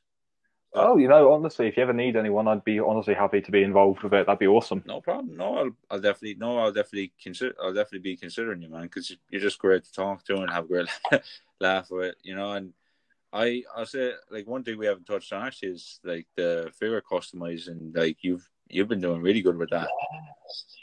Yeah, so that was something I'd wanted to do for a while, because I kind of came to the realization some figures just are not going to get released because they're just either too expensive to do or the character is too obscure. So you think it probably won't happen. So I was a big fan of like Batman March, and I remember when he did like his Eighth Doctor from Dark Oh yeah, Eyes, yeah. like that blew my mind. I was like, oh my god, I'd love something like that. So gradually though the most I could do was a head swap and maybe a little repaint, and just one day I thought, no, let's actually start trying a bit more. And I kept like watching people like Batman March, just like when you go over some of his customs, or like Captain Jimmy Pie and stuff, and just being part of the Doctor Who customs group on Facebook's been quite good for me, because obviously a lot of people are putting like customs they've done like with the figures they use and stuff. So like in lockdown, it's a great way to keep yourself busy, and it's also just a load of fun, and it also just does mean I get figures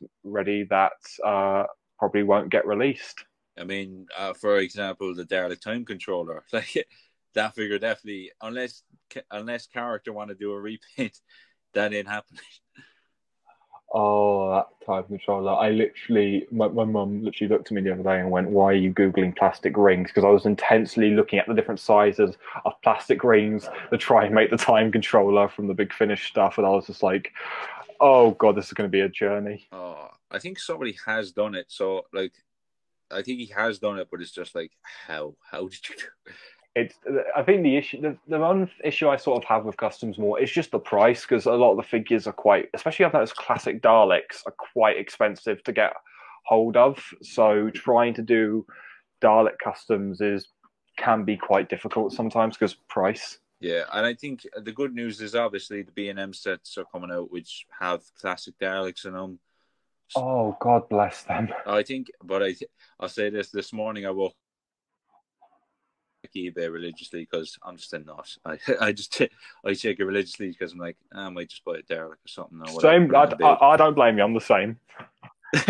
But I looked on there and literally like I saw the new B&M sets and literally it is up to nearly 60 to 70 quid. Oh, And I'm like, you absolute scalper. You.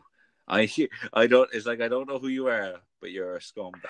Honestly, I had a discussion with a mate about this because obviously, because I customize an army build, sometimes I will buy multiple B&M sets. But we were, and someone who's not really a figure collector, he went to me, "What's the difference?" I said, "The difference is I use them, so that I'm not hoarding them just to sell for stupid prices." And I think it really does annoy me, especially because one thing I've noticed with the B&M sets, I do see like a lot of young children buying them because it's Doctor Who. They think, oh, it's cool, especially like when you get like the monsters and stuff. So I do feel really bad for when they aren't able to get them because people like to keep scalping and getting so many and selling for stupid prices.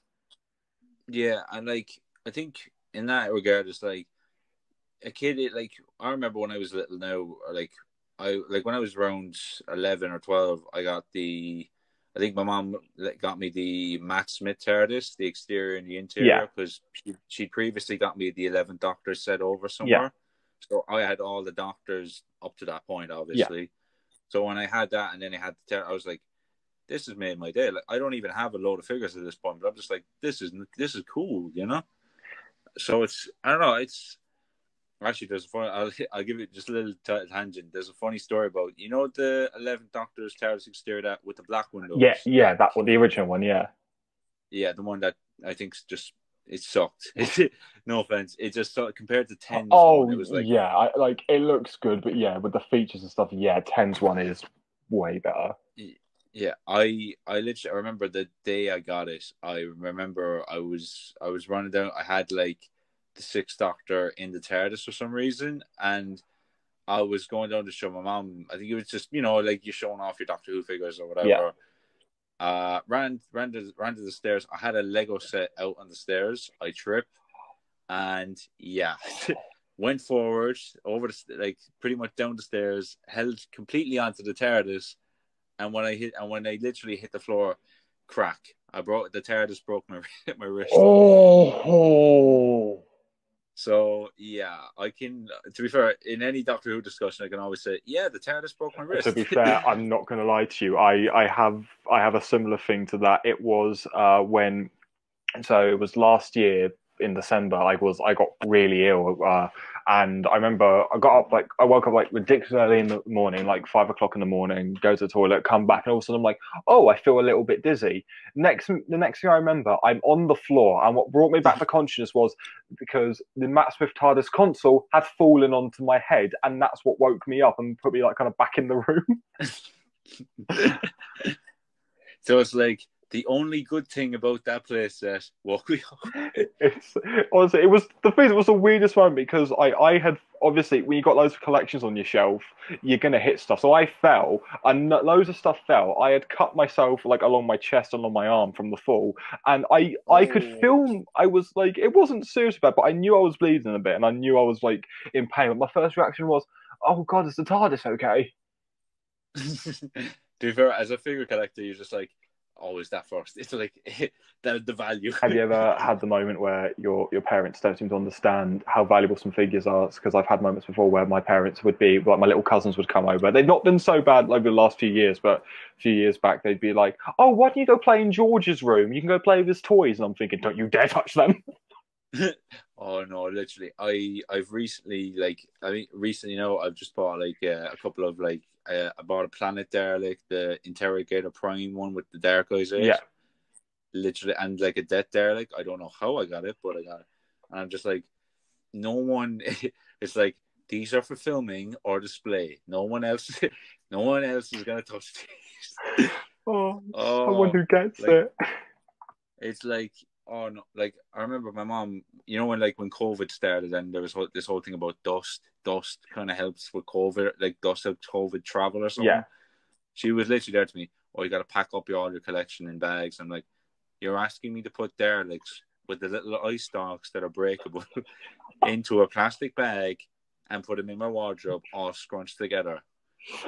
Oh, yeah. I did this. 4 weeks later, took them out again because I was like, yeah, this is over. I'm taking them all back out again. And I look at my Derelict Supreme from the Stolen Honor, and its eye stalk is literally just hanging. I'm looking at it right now. It's hanging off of it. Oh no. Oh, it's like I have two choices: either buy a new one and repaint and just do something with this one, and it's just like, oh, it's a sad day, man. It's like I've had that since 2012. Oh, Oh, honestly, I feel that. that was the Dav, the Davros set where you get like Oh yeah, yeah, I know which one you mean. the Derelict, the Tenth Doctor, Davros, and I remember I got that in the Who shop of all places. Oh, just I honestly feel for you so badly there. I've I had one of the product Enterprise Daleks. Oh Like no, not those like ones, not it was the those. Cushing TV movie one, and I loved it. But the issue is, the first bit was my fault. I was moving house at the time, and it got a bit damaged. But my dad was like, "Okay, what I'll do? We won't pack it in a box. I'll just quickly super glue the eye stalk on, and we'll be all good." And I was like, "Okay, yeah, that sounds great." My cousin, as it's drying, decides to come up and knocks the Dalek. Oh, how old was your cousin? She's to be fair, she's only about a year or two younger than me. And I'm Wow. 23. So literally at the time, like I was just there, like, oh, what I love is my dad's not a collector, but he somehow gets invested in it because of me. Like he's just like, oh my god, he's a lifesaver when it came to hunting for B&M sets. But oh my god, just I think he was more angry than I was. He's like, are you serious? Oh, I just super glued it for Christ's sake. honestly, I say he's just like, I just wasted glue here. honestly, it was. I think the moment that broke my heart the most is it wasn't even my figures. I was babysitting my little cousins, and they started to get into Doctor Who, and they used to like their dad would buy some figures, and they'd have some that I didn't have because I think this is when Oh, classic sets were a little bit more available, so they weren't like that expensive at the time. So, and they'd be broken, heads be off, bits be missing, and in my mind I'm like, don't. and in my mind I'm just like, and they're like, "Hi George," they're like, "George, what's wrong?" And I'm like, "It's okay, it's okay, it's okay." If it was if you're telling me there was like a brigadier from the Three Doctors that had his arm off, I would literally I'd cry because I consider like I have a brigadier figure, but I'm just like if I just had that Three Doctors one, it's So I had to hunt for that one, so I do know your pain. And that one, I'm literally just like, it's not moving, it's not moving. That's staying safe. oh I'm hunting. I'm on the hunt for like the Eighth Doctor from the Children of Revolution with Derek Alpha. Yep. Uh, I'm looking for that now. I found one. I'm hopefully gonna get it. If I just get it now, I have it. It's in the collection and it's never going anywhere that's again. it. That was me with Dalek Alpha because I was able to get the Doctor, but I was not able to get Alpha. And every time I'd be like bidding on like the set or something, I'd always get outbid. Sometimes only by like a quid, which would absolutely make me just lose it. But finally got it, and literally my mum was like, "You're really holding that carefully," and I went, "Do you understand how expensive this Dalek is?" Like no offense to them, they don't like some of them do not get how important these are.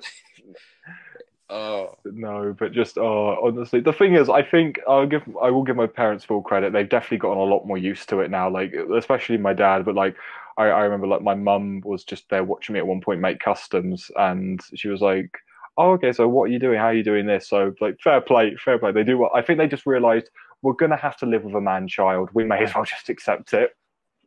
yeah, I mean that's pretty much my family is. I think that's everyone. Like any Doctor Who fan who just gets into it and just like is doing this stuff is like, well, there we go. That's it. Yep, just like first it was Star Wars, now this. Just we can't win. First it was Back to the Future. Now it's Oh, this. Back to the Future's classic films. I'll tell you, like, speaking of dads who, like, take an interest, my dad actually did talk, like, I did talk to my dad about maybe, like, trying to save up for a DeLorean in the future, like, actually getting one and just, Oh, because in Ireland, they're more common in Ireland because obviously they were built yeah, here. So for me, it's like, if I just got a hold of one and just kind of, I want to turn it, I was thinking about, like, obviously you will never get a working one that can go on the road and yeah. do it. So it's like get one to be a show car. So like for events, conventions, and all that stuff, it's like that'd just be the dream. I don't blame you. Like, I don't drive. I've always said if I ever had the money, I would love to get like a little like Bessie, like a replica of Bessie, like to bring to conventions. Yeah, because like I told my mom like, look, I don't like the only two cars I'm ever interested in is the Michael Keaton Batmobile or the DeLorean. You are a man of class. Yes, that is such a good Batmobile. It's like I just told my mom, if I ever get money, like a lot of money, I'm just converting a Chevy Corvette into a 1989 Batmobile. That's it. It's like I will get someone to get the fiberglass cast and just Yeah. put it on top of the car. Because I don't know, I just see that like I can't see myself driving anything else. I mean, yeah, maybe that's why I decided I don't really want to drive because I'm like, if it can't be a TARDIS, Bessie, or a Batmobile, or even a DeLorean, I don't want it. Yeah, it's like that's what it is. I'll say this. I'll say this. My mum's just walked into the kitchen when I'm recording, and she's literally just heard me say this, and all I hear is just her going geek. She's not wrong. It's like it's a way of life. Exactly. I didn't choose this life; it chose me. Yeah, like what is it? I think what is it? I know a guy actually who you ever heard of the Knight Rider? I like I don't. Oh, I've Kit. never What? The Kit, the car from Knight Rider. Yeah, like this guy I know up in Dublin, like he does War Machine cosplays and stuff, and he actually has the car, and he's actually been converting it all this time, and it just, oh man, like it is beautiful. I'm like, I want to see when there's another convention next year. I want to see that car. It's like I want to see you drive up in that car and just roll up. Honestly, It looks beautiful, man. I'm just like, that's why, like that's like people don't get it. The car is the driving point. Like one thing, just going on the subject of Batmobiles, have you seen the new Robert Pattinson one? yeah, it's very like I won't judge it now till I've seen what it does in the film. But as it stands, it looks okay. It's For a year a lot one like a muscle Batmobile. car. For a year one Batmobile, I quite like it. Yeah, I mean, obviously Keaton's one. Keaton was like as they said, he's probably been Batman for a while. Yeah. And then when it comes to like Bale's one is basically just a tank. It's just a tank. Yeah. And then I have no clue.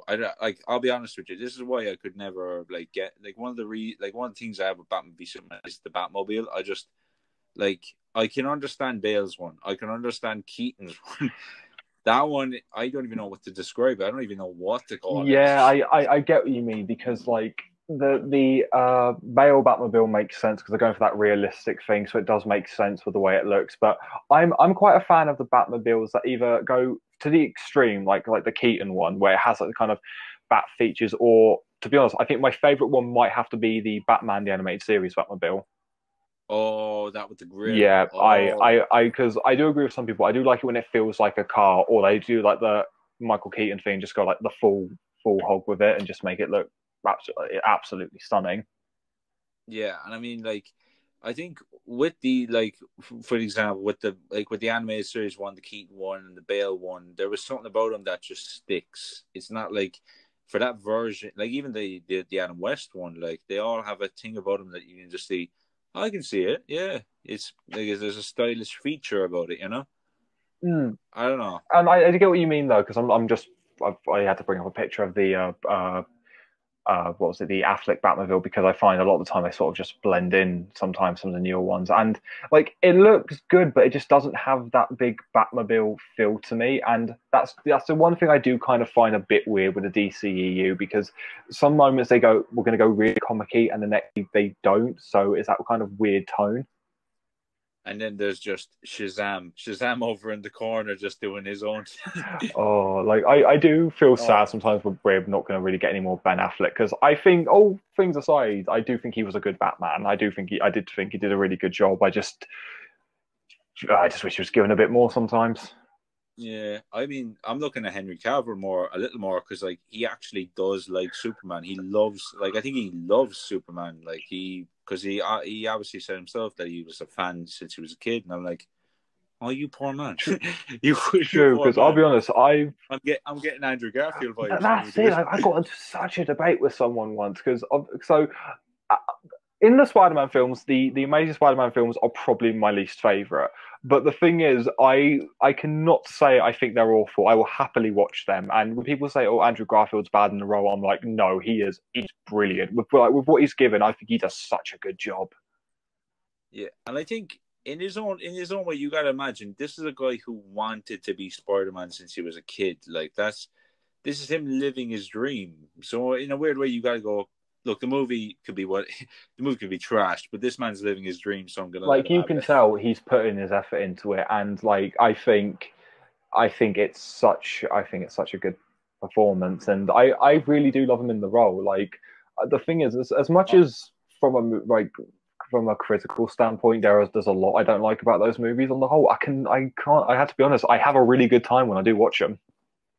yeah, and I mean, like, it's the same. It's like I think with every Spider-Man, there's a bit of a fun energy because with Toby, there's the dramatics of like him being Spider-Man and stuff like that, and Uncle Ben. I mean, no offense, nothing's ever gonna for me. Nothing's gonna top that Uncle Oh Ben from that yeah, scene. no, definitely, definitely, and Yeah, and then with Tom, then Tom has that young youthful energy, which I can kind of vibe with and be like, yeah, for the newer generation, like I can vibe with him, and also the newer generation, they love him. yeah, So like that's the really thing is, I think there's criticisms that can be made at any like Spider-Man, but I think at the end of the day, I think all of them do a good job in their own right. Like I stick by the opinion. I don't think there's ever been a single Spider-Man movie that's been completely unwatchable. In fact, like I've been watching the Japanese Spider-Man series, and it's one. respect to Oh, you, man. Respect. honestly, I've seen it. I've seen the Instagram story that you did. I was like, this is the dude. This Spider-Man invented Power Rangers. We called it. exactly. I was just so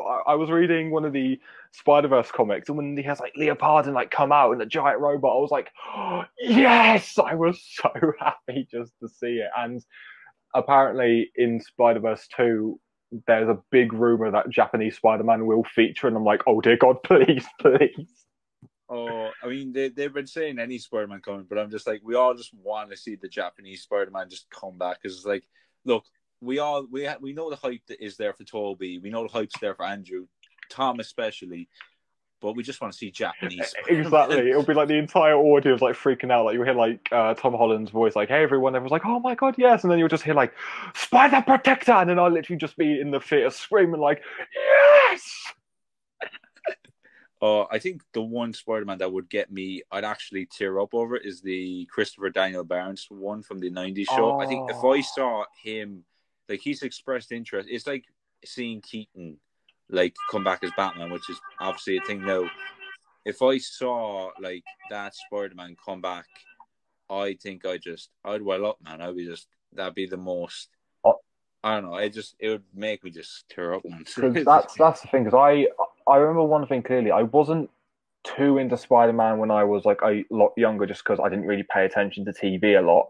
Uh, Oh, yeah. but I remember that would always be on. So my first kind of exposure to Spider Man was like the '90s animated series. So for me, for a while, that was Spider Man, and I still think to this day, because obviously with Disney Plus and stuff, just Yeah, his shows on there. honestly just Yeah. getting to watch it because also my guru in terms of Spider-Man knowledge is Michael Seager. Like he knows everything when it comes to it, and he said, and we were having a big talk once, and I remember he literally went on the hunt to go and watch it once we were looking through like websites to find it because for a while there's no way you could watch it legally, and Yeah.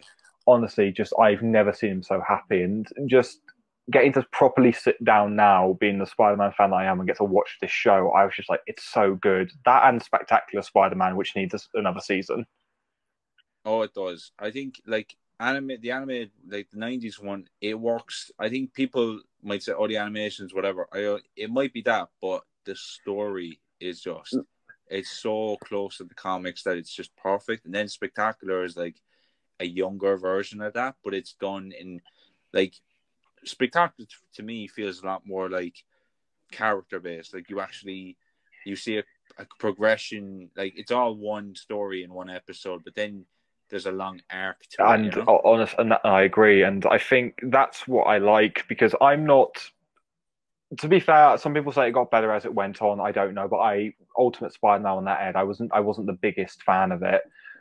Because I Oh, feel they wrote Spider-Man too much as Deadpool. So when the Deadpool episode happened, I thought, why didn't you just make an animated Deadpool? yeah. I mean, to be fair, I'll give it to the guy who voiced Deadpool in that episode. I was like, dude, you could have just taken over the show from there. You could have Yeah, just wait, just change the title, done whatever. There you go. I think they were meant to do an animated Deadpool series with Donald Glover. Oh, that would have been great. But yeah, I heard it got cancelled, or they didn't pick up on the idea, which is a shame because that would have been good. Yeah, I don't know. It's like when I saw Ultimate Spider-Man, I just felt it's the same when I watched the newer one. Like when I've seen clips of the newer one that's out, I'm just like, you guys just like Disney. Whoever runs the shows on that Disney one, they just don't get what Spider-Man is. So Like I'll be honest, I've only seen like one of the prequels for the newer one that got put on YouTube because my one of my yeah, mates he binged watched the series and I was talking to him about it and he basically said, "Oh yeah, they do Miles Morales, like Spider Gwen, all this," and I went, "You mean over multiple series?" He went, "No, this is the first series." I went, "You're joking me." So we don't even get like a full yeah. series of Peter Parker being Spider-Man before you introduce like the others. I think the problem is as well is they put him in this like they do this with load of the new stuff. They put him in a science school with loads of different smart people. I'm like, the reason Peter was like the one to stand out is because he was a smart kid. Like I know these days there are a lot of intelligent kids in schools and stuff, but with Peter he was in a school, he was the odd one out. Like Like but he was intelligent and he was able to do stuff and like I whatever. think that's what works well in the Spider-Verse film because even though they put Miles in this really like intelligent school, you have him being a character who doesn't want to be there because he wants to be at his old school. So that's where you get that kind of good dynamic. So you still get that feel of him standing out, even though he's on the same level of intelligence as everyone else at that school. Yeah, I like for him, he's just I could take like you can tell in the first few moments when he's there. It's just like when you see him leaving Brooklyn. Is it Yeah, Brooklyn? He is, yeah, Brooklyn. He's there like to all his buddies and stuff, and he's just like, "Hey guys, what's going on?" And they're all like, "We're gonna miss you, man." It's like, "Miss me? Oh damn!" It's like you realize in those few moments, this guy's a part of this world. Like, so to leave it and have to go into this one where everyone's kind of no offense to them, obviously, but carbon copies a little bit. yeah, because obviously we don't spend a lot of time with them, but you do get that impression that everyone's sort of like they've already got their groups, they've already got this, and that's why Miles has that kind of that issue. He's a street kid. Like he's not like his dad's a cop, and obviously that might have some pull. And his mom's a nurse, so that might have some pull for him. But he's like, I'm not like those kids, mom and dad. Like I want to be in my own circle or whatever. I know I can do better, but I'd like to do better My way. from the ground. Yeah, and I guess that's the one thing his dad learns near the end of it a little It's bit. to be honest, like I don't cry a lot of films, but that one scene where Miles is like tied up and it's that scene between him and his dad at the door, where his dad's like giving him that speech, "Oh, I see the spark in you." That scene makes me go because I just think it's such a good scene. To be fair, I just love everything about that movie. Oh, I think like I mean, for me, I definitely feel for like with Miles' story. I'm just like, this is definitely like for all the young kids today. Like to see, like obviously we've had loads of Spider-Man origin stories, or whatever, and different takes and whatnot. But like to see this guy, like I guess for some younger kids, this will be their Spider-Man. That's their like. I know there are some kids out there now, even in Ireland, like who they've seen the movie because it's directed towards Yeah, kids a little bit, but they see it and they're just like, "Oh, I love Miles' Spider-Man. He's so cool." Because Peter's an older guy in that, so they wouldn't really gravitate towards him. exactly. It appeals like to the older fans because you got like your Peter Parker in it you can enjoy, but they Oh, I laughed at Peter. I was like, Peter Parker is me right yeah, now. I feel that just yeah. we we're all just like we're just washed up. Just that's what we are. We're washed up Spider-Man, just like all there in the burger joint, just chomping What down. was hilarious, right after watching that film, I did go and get a burger, like when I saw it in cinemas. I suddenly kind of paused and went, "Oh, okay." Imagine like if you like if you like you me and whoever else who has a Spider-Man suit we're in a it's like the pub. It's like we're all in a burger joint. We're all just chomping down on some burgers and just saying, now think of this universe as your universe. This chip is yours, and this crispy one is yours, my friend. Oh, just honest. And then they'll be like, Chip, we call ours fries, dude. Oh, just honestly, just I'm just thinking how much I love that film. I adore Into. I think Into Spider Verse might be my favorite Spider Man film. Oh, it's like there's so much, like the way it was made. There's just so much variety, and I just think I don't know. I don't know. I don't even know. I'm just thinking, will the second, like, I really want the second one to do well now. Like, it's set a standard, and it's like, it's just a perfect movie, and it's like, just want the second one to be very good Yeah, as do you ever well. get that where you really enjoy a film and you hear a sequel's being made, as much as like, oh my God, I'm so excited, you think, oh dear God, please be good, please be good. I think I feel bad. Like, I'm just thinking now, like that's every Terminator fan whenever they hear a sequel, a sequel's being made. That was I remember.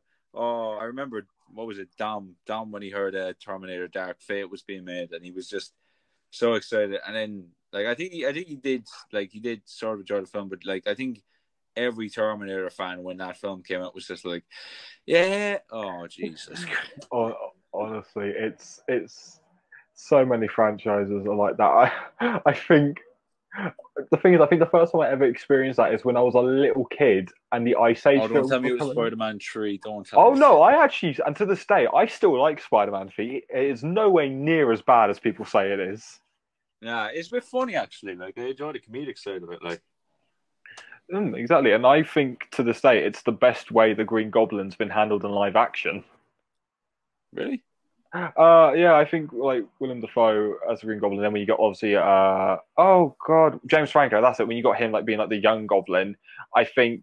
Oh, so I think that's one of the best way Harry Osborn's been handled in live action because I'm not a big fan of how the Amazing Spider-Man 2 handles him. Oh that. Oh Jesus.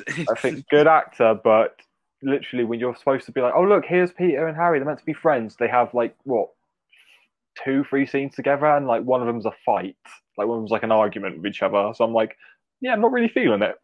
Yeah, it should be. If you want to do it, you're gonna have to develop. That's gonna take two movies, dude, not one. Exactly. That's why I think the Raimi trilogy had that really good advantage there. I just Oh, I mean, from the moment he goes, I mean, to be fair to you, from the moment he said, like, in the first movie, on my father's grave, Spider Man will pay. I was like, oh, he paying. He's gonna pay. honestly, and being like at this point as a kid, I was only sort of aware of the like animated series, so I wasn't used to. I knew about Norman Osborn being the Green Goblin. I wasn't used to Harry being the bad guy. So when that happened, I was like little kid me is just like, why are they fighting? Spider Man's a good guy. uh but what sequel were you saying there before I cut you off? Sorry about that. Oh, that's okay. I think the one sequel as a kid, I started to realize, oh, sequels can be bad was the Ice Age movies because they got beaten like a dead horse, that franchise. I think the second one was okay. Like it was grand. Then the third one came along, and it was like, Yeah. I mean, the one franchise you can say kind of had a bit of a dip was Shrek. Around the Oh, Shrek 3. Shrek 2 was like the Spider-Man 2 because they were both released in the same year and they were just peak. Like, God tier. That's a God tier film, yeah. I remember like that year watching Spider-Man 2, then go and watch Shrek. It was just like, this is the perfect thing, isn't it? Uh, and Oh, I remember I had the Shrek DVD and it had the little, you ever have that with the loading screen and Donkey's just there like, Shrek 2, yeah. oh yeah, I had that one, yeah. I was just like, and then Shrek is down, Donkey, shut up. Oh, just uh, yeah, but the thing is, it's the one thing I do find funny is just how I think Spider-Man 3 sort of become what the Star Wars prequels were. People hated them at first, but now they're loved, and yeah, which I think is great. uh, I think that's just good. Like if you can find something to enjoy in it and enjoy in a sequel, then look, fair play to you. You know, you're a better human being than me. That's what I mean. Like I like the what was it? I like the Star Wars sequels, and a lot of people don't, and I can see why in a lot of ways. But Yeah, it's quite a lot of me and my mates because some of us love them, some of us hate them. We're very much a agree to disagree kind of group. yeah. It's the same. I think with me, it's like it's the same with the prequels and even the old trilogy. It's just like there are going to be some things that people like and dislike and whatever, and it's like you just it's there's you just gotta find enjoyment out of some parts of it, you know, as much as you can, really. Exactly, like Batman and Robin. Like there's a lot to enjoy. It's a fun movie. I mean, come on, you gotta like no nobody can say that the one-liners aren't forgettable, like or are forgettable. Like I mean, what was it? Exactly. Arnold Schwarzenegger going jumping in the room and going, "What killed the dinosaurs? The ice age." And I mean, everyone said, "Oh, it's not that memorable." I'm like, we all remember bat nipples. No one has ever forgotten the bat nipples. I mean, look, rest in peace, Joel Schumacher. But at least the one thing he can have on his on his resume is that I left you with that image. I made sure you remembered that image. I remember ages ago, speaking of Joel Schumacher and God rest his soul, I remember he came out and apologized for Batman and Robin. And the thing is, at the end of the day, I kind of can't see why. It's such a fun film. Like, get a few mates round, watch it, have a crack. It's honestly it's such a fun time. It's like it's one of those movies where you can just take a shot, like one of those like take a shot every time Batman does. Oh, take a shot every time Robin decides to have a random moan about poison ivy. Oh, I think to be fair, you guys should try and do that for like the fan film universe. Take a shot every time somebody does something. Oh God, Oh, take a shot every time Little Red's height gets mentioned. take a shot every time somebody calls you Blondie. Take a shot for every scene the blonde doctor isn't in. You'd be drunk very quickly. take a take a shot when you realize how many episodes Dom's had already. Oh God, just Oh, yeah, you'd be very drunk. I mean, yeah, just oh, take a shot for every scene Tommy's holding a biscuit tin. uh, uh, they've heard that's like, like I think taking a shot is just like one of the funniest games you can have because then you're just there at the end going, "What were we doing this for?" Oh, what was hilarious, and this is so I'm on medications that I can't really drink a lot. Like, I can have a drink, but I can't, get wasted. So the Mm. funniest thing was we were playing that game. I was playing like a drink game. It was like a try not to laugh challenge, and every time you laugh, you gotta take a drink. And obviously, all my mates are there like with their drink. I'm just there like with a can of Coke. So it's hilarious. It's like everyone's gradually getting more drunk. I'm just watching it unfold, and it was one of the funniest things just to watch. Like my friend just cradling a bottle of whiskey, like rocking back and forth. Oh, you have.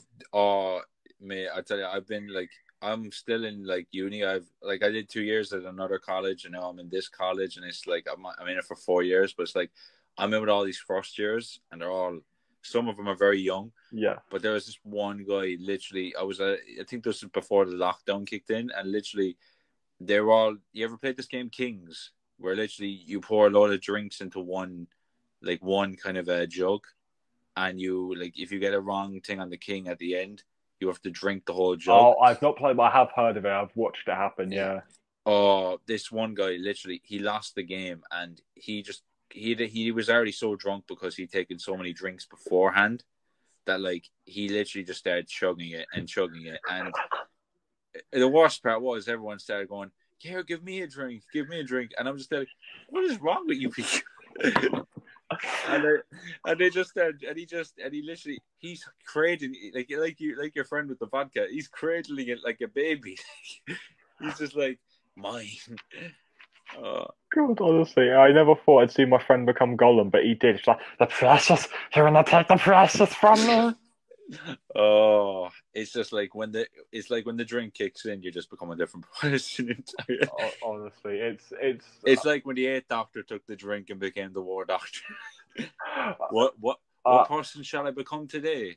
It's on random. Let's find out. I won't go into detail because it's very much his story thing. But being the only sober one at a party when it's your mate getting drunk for the first time ever, it was one of the funniest moments of my life because they don't remember things, but you remember everything. And the good thing is they don't know if what you're telling them is a lie. Oh, of course. Oh, I think I once went on like a really kind of a sober time because I remember I think it was last year or something. I just said I'm just not going to drink for a while. Yeah. So I'm just literally sitting in the pub having like a Coke Zero while everyone around me is just getting absolutely hammered. And it's as you said before, it's the funniest thing ever.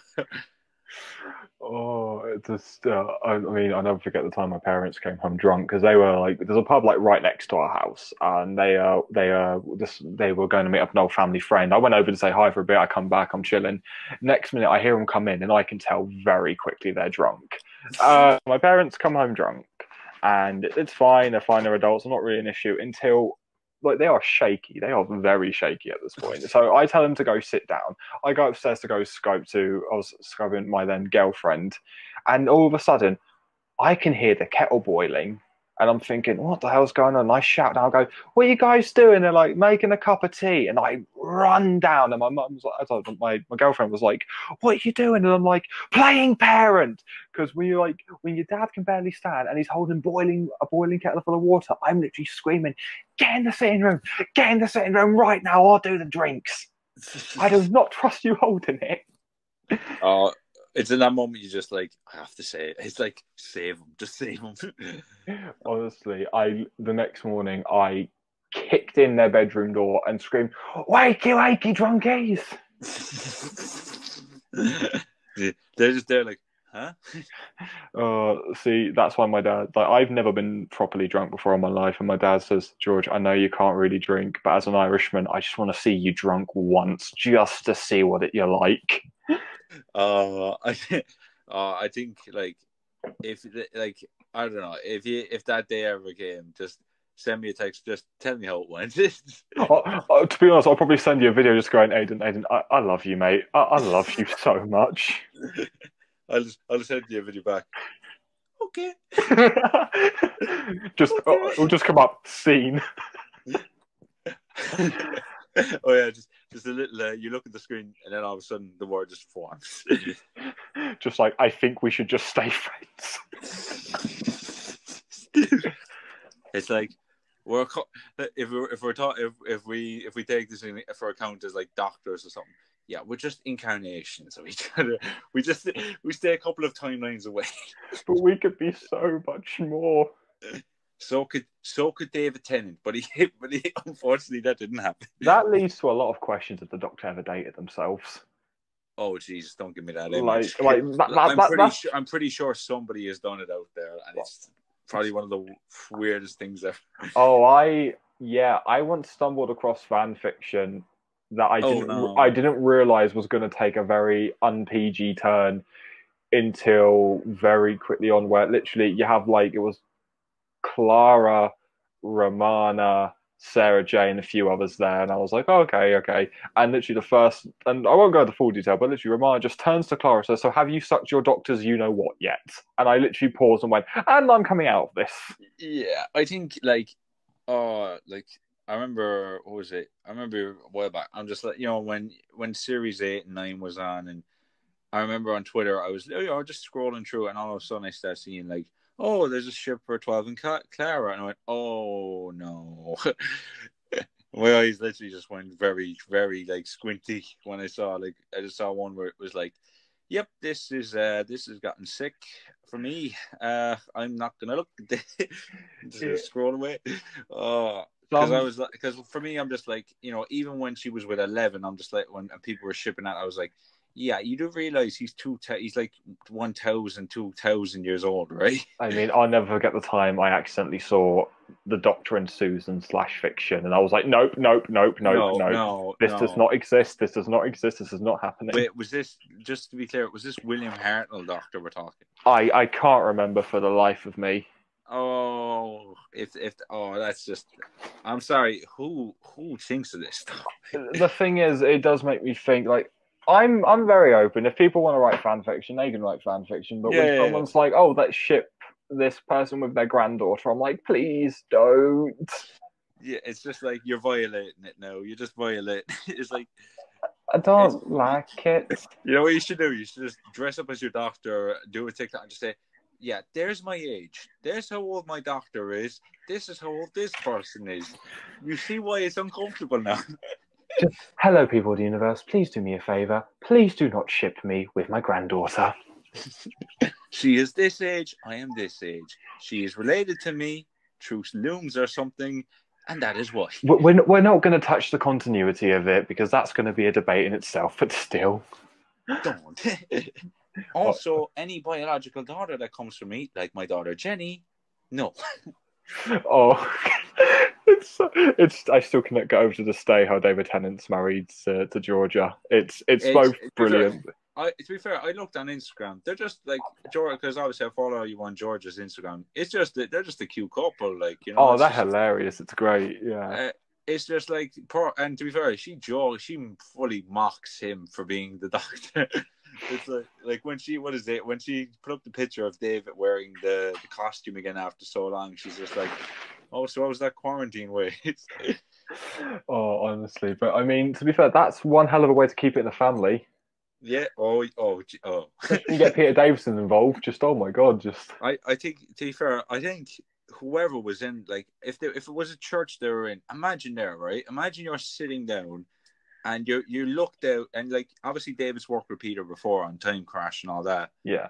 But imagine being in that situation where you're up on up on the pedestal, in your groom thing, whatever, Yeah. and you look down, you see your bride, happy days, and you see next to her is her father, who also happens to be your previous incarnation. You just must think, wow, my father-in-law's Doctor Who, and I'm Doctor Who. Wow. Oh, it's one of those moments where you just go, I've inceptionized myself. Honestly, it's just Oh, it's a hell it's of a just moment. it's why, like, I don't know. It's just that is like I've just written my own fan fiction. Oh dear God, he's living his fan. Oh my. Oh, have you seen that convention video? It's someone goes to Peter Davison. Oh, what's the weirdest thing a fan's ever given you? And someone just shouts out, a grandkid. And he just probably go back. Yes. I literally saw he just burst out laughing. I'm just like, yeah. To be fair, like I would say, Peter Davison's just looking at this kid going, "You're going to be the doctor one day." Yes, you are. Oh God. Oh, to be fair, he could, like, knowing that fan, like knowing the whole, like, Time Lord essence within the family. It's like, yeah, one of them is going to end up as the doctor one day. It's just going to happen. Maybe give it like 10 years or so. It will happen somehow. It will be one of them. It'll be either whoever decides to go into acting is just like, yeah, that role is just waiting for them. That's how it is.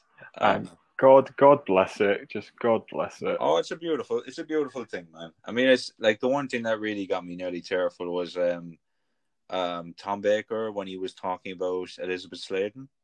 Oh yeah, no, that I got mean, me. I have I had a granddad who he's passed away now 2 years, but like when I look at Tom, like Tom is a man who's lived past, like obviously outlived a lot of his friends from the time. Mm. So when I see him, I'm thinking that's like how my granddad was. Like he outlived a lot of his friends and stuff, and I guess for him, maybe he's starting to feel his own, like my granddad, he's starting to feel his own mortality a little bit. You get that because in a lot of like behind the scenes documentaries or like commentaries I listen to, he's very aware of it and he does bring it up quite a bit. Like he was doing an interview for one of the Blu-rays that came out, and he admitted, he said, who knows how much longer I have left, and as there's been some, like, you're such a fan of him, it's very hard to hear, but that realization is quite hard. Yeah, because he's like in his 80s now, like, and I think he's still very self-aware of everything around him, and he's still doing the audio. It's fair play to him, obviously, but to see that, like, to see his honesty and just how he feels about himself at the moment, it's just like, wow.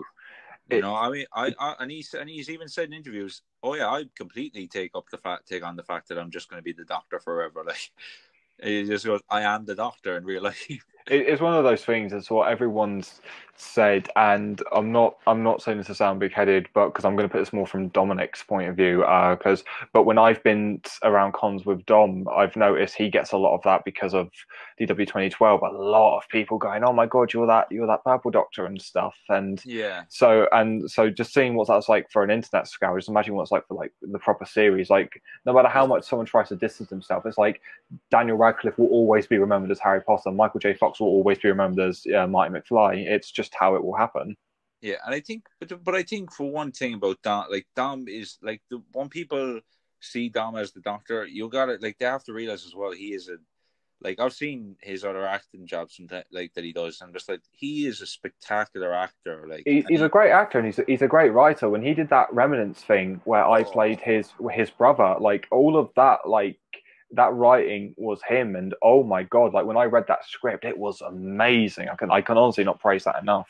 yeah, and you see why, like that's why when I like watched, like when I realized obviously he wrote most of How Time Flies, I'm like, this guy is spectacular as a writer. Like like people have to give him more praise for that. You know, like when I went to like when I meet him, I ask, I've met him a couple of times at conventions, but like he just seems like just a genuine, lovely guy who you just like, and you just want to ask him, how's he doing, and he just, I don't know, he's just a lovely person, and I want to see him get more credit for doing that stuff. He is, and the thing is, because I went from being like just a fan of him to being someone who I consider quite a close friend, and it's a very strange moment for me. But it's like, so I got to meet like what I say, because he's a very genuine person, but it's like I've got to see like all sides of him, when he's going through some hard times, when he's going through happy times, and it's kind of it means a lot to go through that with him and get to like kind of know him as a real person. And what I can say is he's genuinely a very lovely guy. Yeah, and like I swear, every time, like obviously you can confirm this, but like Yeah, every time, like to anyone who's listening right now, hopefully still listening, but literally, when you meet Dom at a convention, he's always 100%. Like he's the best person to talk to, and he's just lovely. He always gives a bit of his time to talk to you and whatever, and it's just like 100% lovely person. oh, for sure. Like even in a rush, even like when he's in a rush somewhere. I remember once we were having to run back to like a hotel, or so he could catch a train or something, and someone Yeah, came up to yeah, him because they recognised him. And even though he couldn't like obviously give like his full attention as I know he would have liked to, he still like addressed them, shook their hand, was as nice as anything. And I remember him and Luke came up with a joke. We were at LFCC once. He was announced. I wasn't announced. But there's a picture of the three of us together, all with the Sonics out, just in random cosplays, as a little teaser. So, like, no one will ever actually know how relevant this image is right now. Jesus, is that image actually out there now somewhere? It might be on my Instagram. If not, I have it somewhere. I'll probably send it to you later. But I know because I sent it to Luke the other day to say, oh yeah, remember when we took this just to tease people? To be fair, we could just throw that out. Like to be fair, if you want me, like if you want me to tease the the kind of podcast later, I can just go. I'm doing a podcast with one of these two. It's literally how they advertise Night of the Doctor. Something like John Hurt, David Tennant, Matt Smith, Roland Dave the Doctor, but one of these doctors will be in Night of the Doctor. Can you guess which one? And there's just Paul McGann in the back, just like, hi, hello.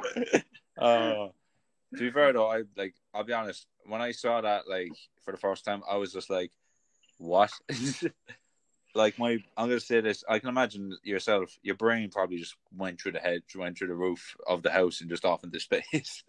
As a big Eighth Doctor fanboy, I remember this because I was literally in the middle of like my sixth form. I was just sat during a free period. Oh, I'm the same. I was in what we have here now called the junior cert. It was like, yeah, it's not the biggest exam, but it's a big exam year, and it was just like to see, like, I can imagine you continue with your story there.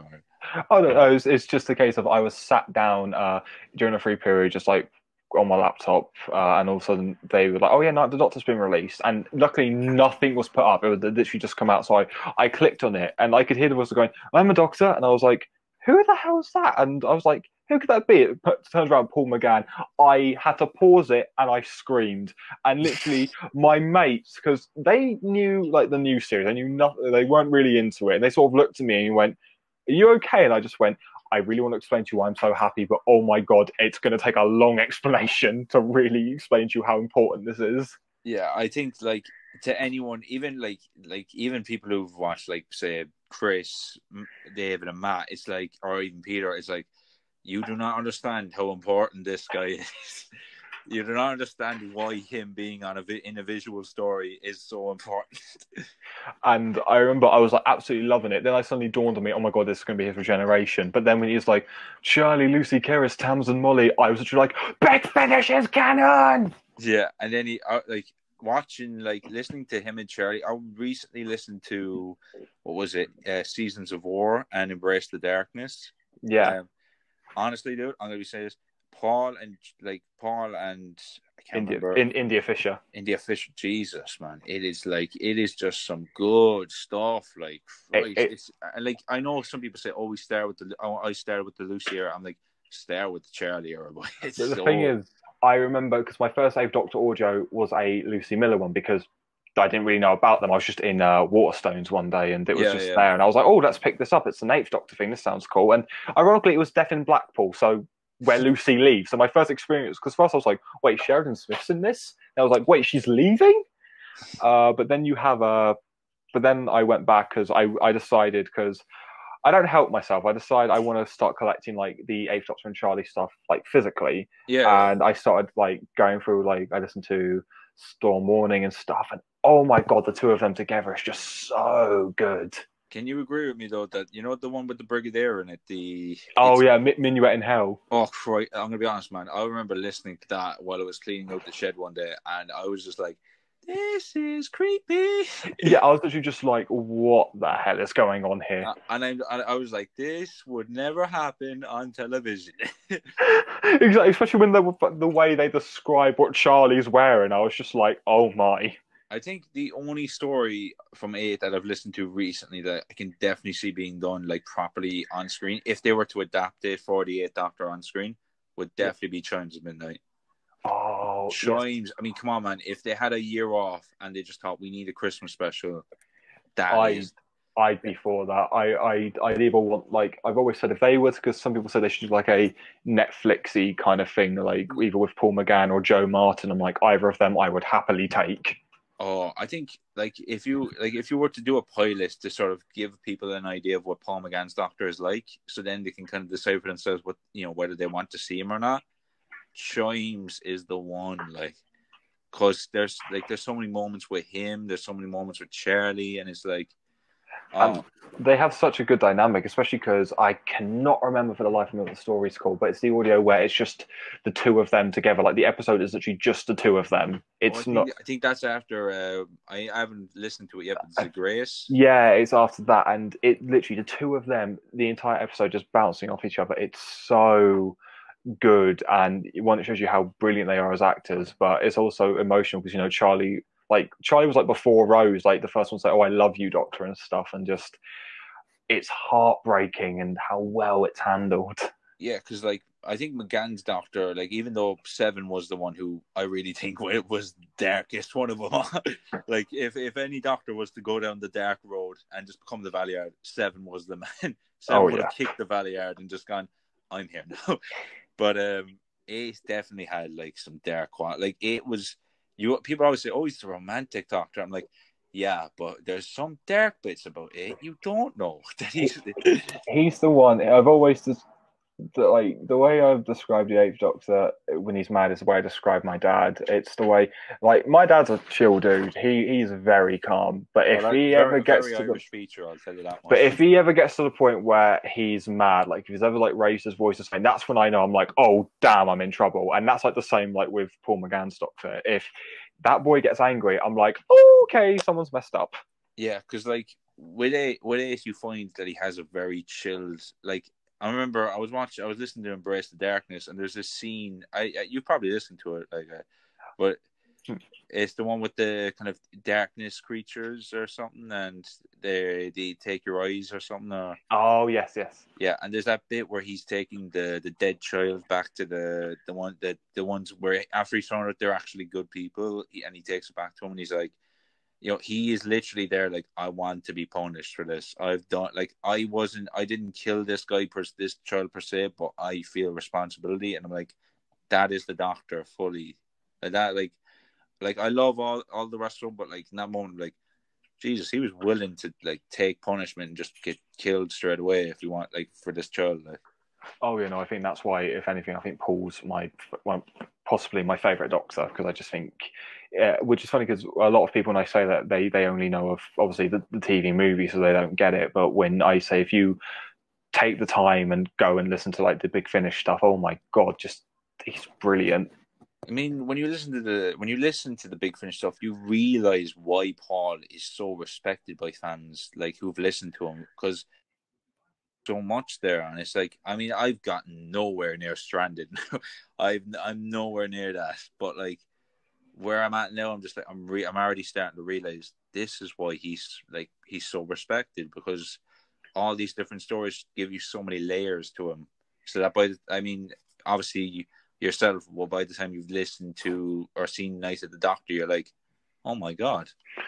Because I remember the story that broke me originally was when I listened to the Death, and it's Oh, I've heard that's a dark one. Like I won't give transition into spoilers. dark eyes. That's a deep one. So obviously, because it's on the front cover, you know the Daleks are in it. I'll say this one line because it's not really a spoiler. He goes to one of the Daleks. He just says, "I once had the opportunity to avert your creation, but I failed." And he says, "If you let me out your sight for even a second, I promise you, I will not make that mistake again." And I was literally just like, "Oh my god!" Oh, I think like Paul, like I think that like that line alone, like one of those, like when you have lines like that, you're like, this guy has never had a TV. it's like it's like yourself. It's like, come on, baby. Like I'm gonna be honest, George. If I say if you don't get it, you and Paul might share something soon. Exactly. I'm the Paul McGann of TW 2012. I might just be on audio. I swear, they're just getting like if coronavirus has its way, no one's seen each other.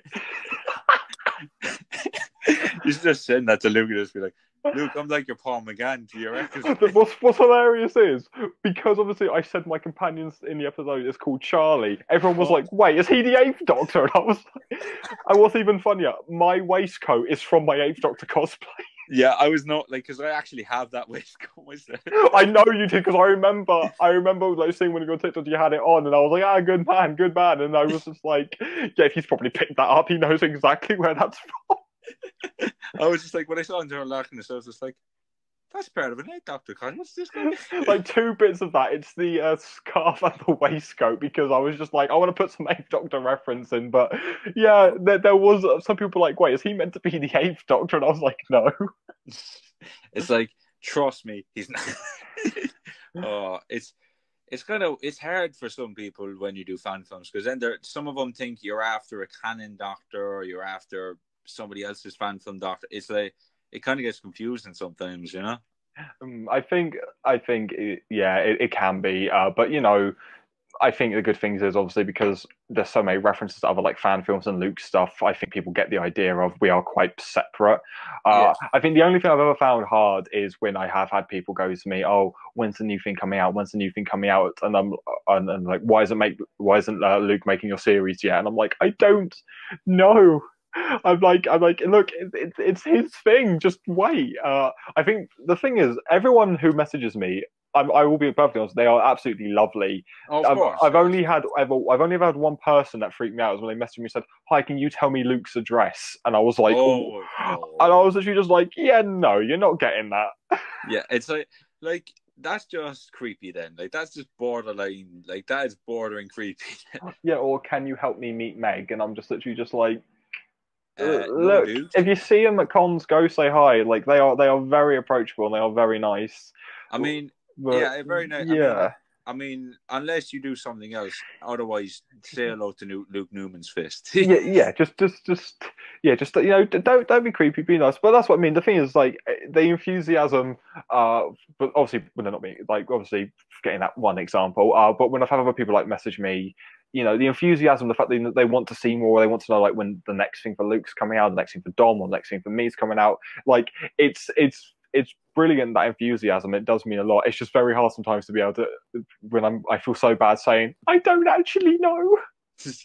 I mean, like with me now, I just doing a fan. Like I'm just gonna like I'm not like taking examples from say like obviously taking a bit of inspiration from what Luke's done and what Dan's done. It's like I'm just gonna do as much as I can do with my character, and if I think I'm just gonna end it after 6 episodes and just say, and if anybody asks, is there gonna be more? No. He's dead. My logic is have fun with it, because I think especially with a fan film, because it's like Luke said, it's not something we get paid for. Yeah. So I can confirm Luke does not pay me. Oh, But it's it's complete. It's fine, man. I know, but Trust me, just I do this stuff myself. I just get know the no one's ever headlines. getting Luke paid. Newman doesn't pay cast members. But no, he does buy me lunch though, so fair play. Oh yeah, But he what was it? Obviously, no, we don't do this for profit. We don't do this for anything. We do it for fun. So it's a case of it's sort of like that gambling advert. When the fun stops, stop. So that's what I mean. It's like we were saying earlier. There's no point in beating a dead horse just for the sake of it.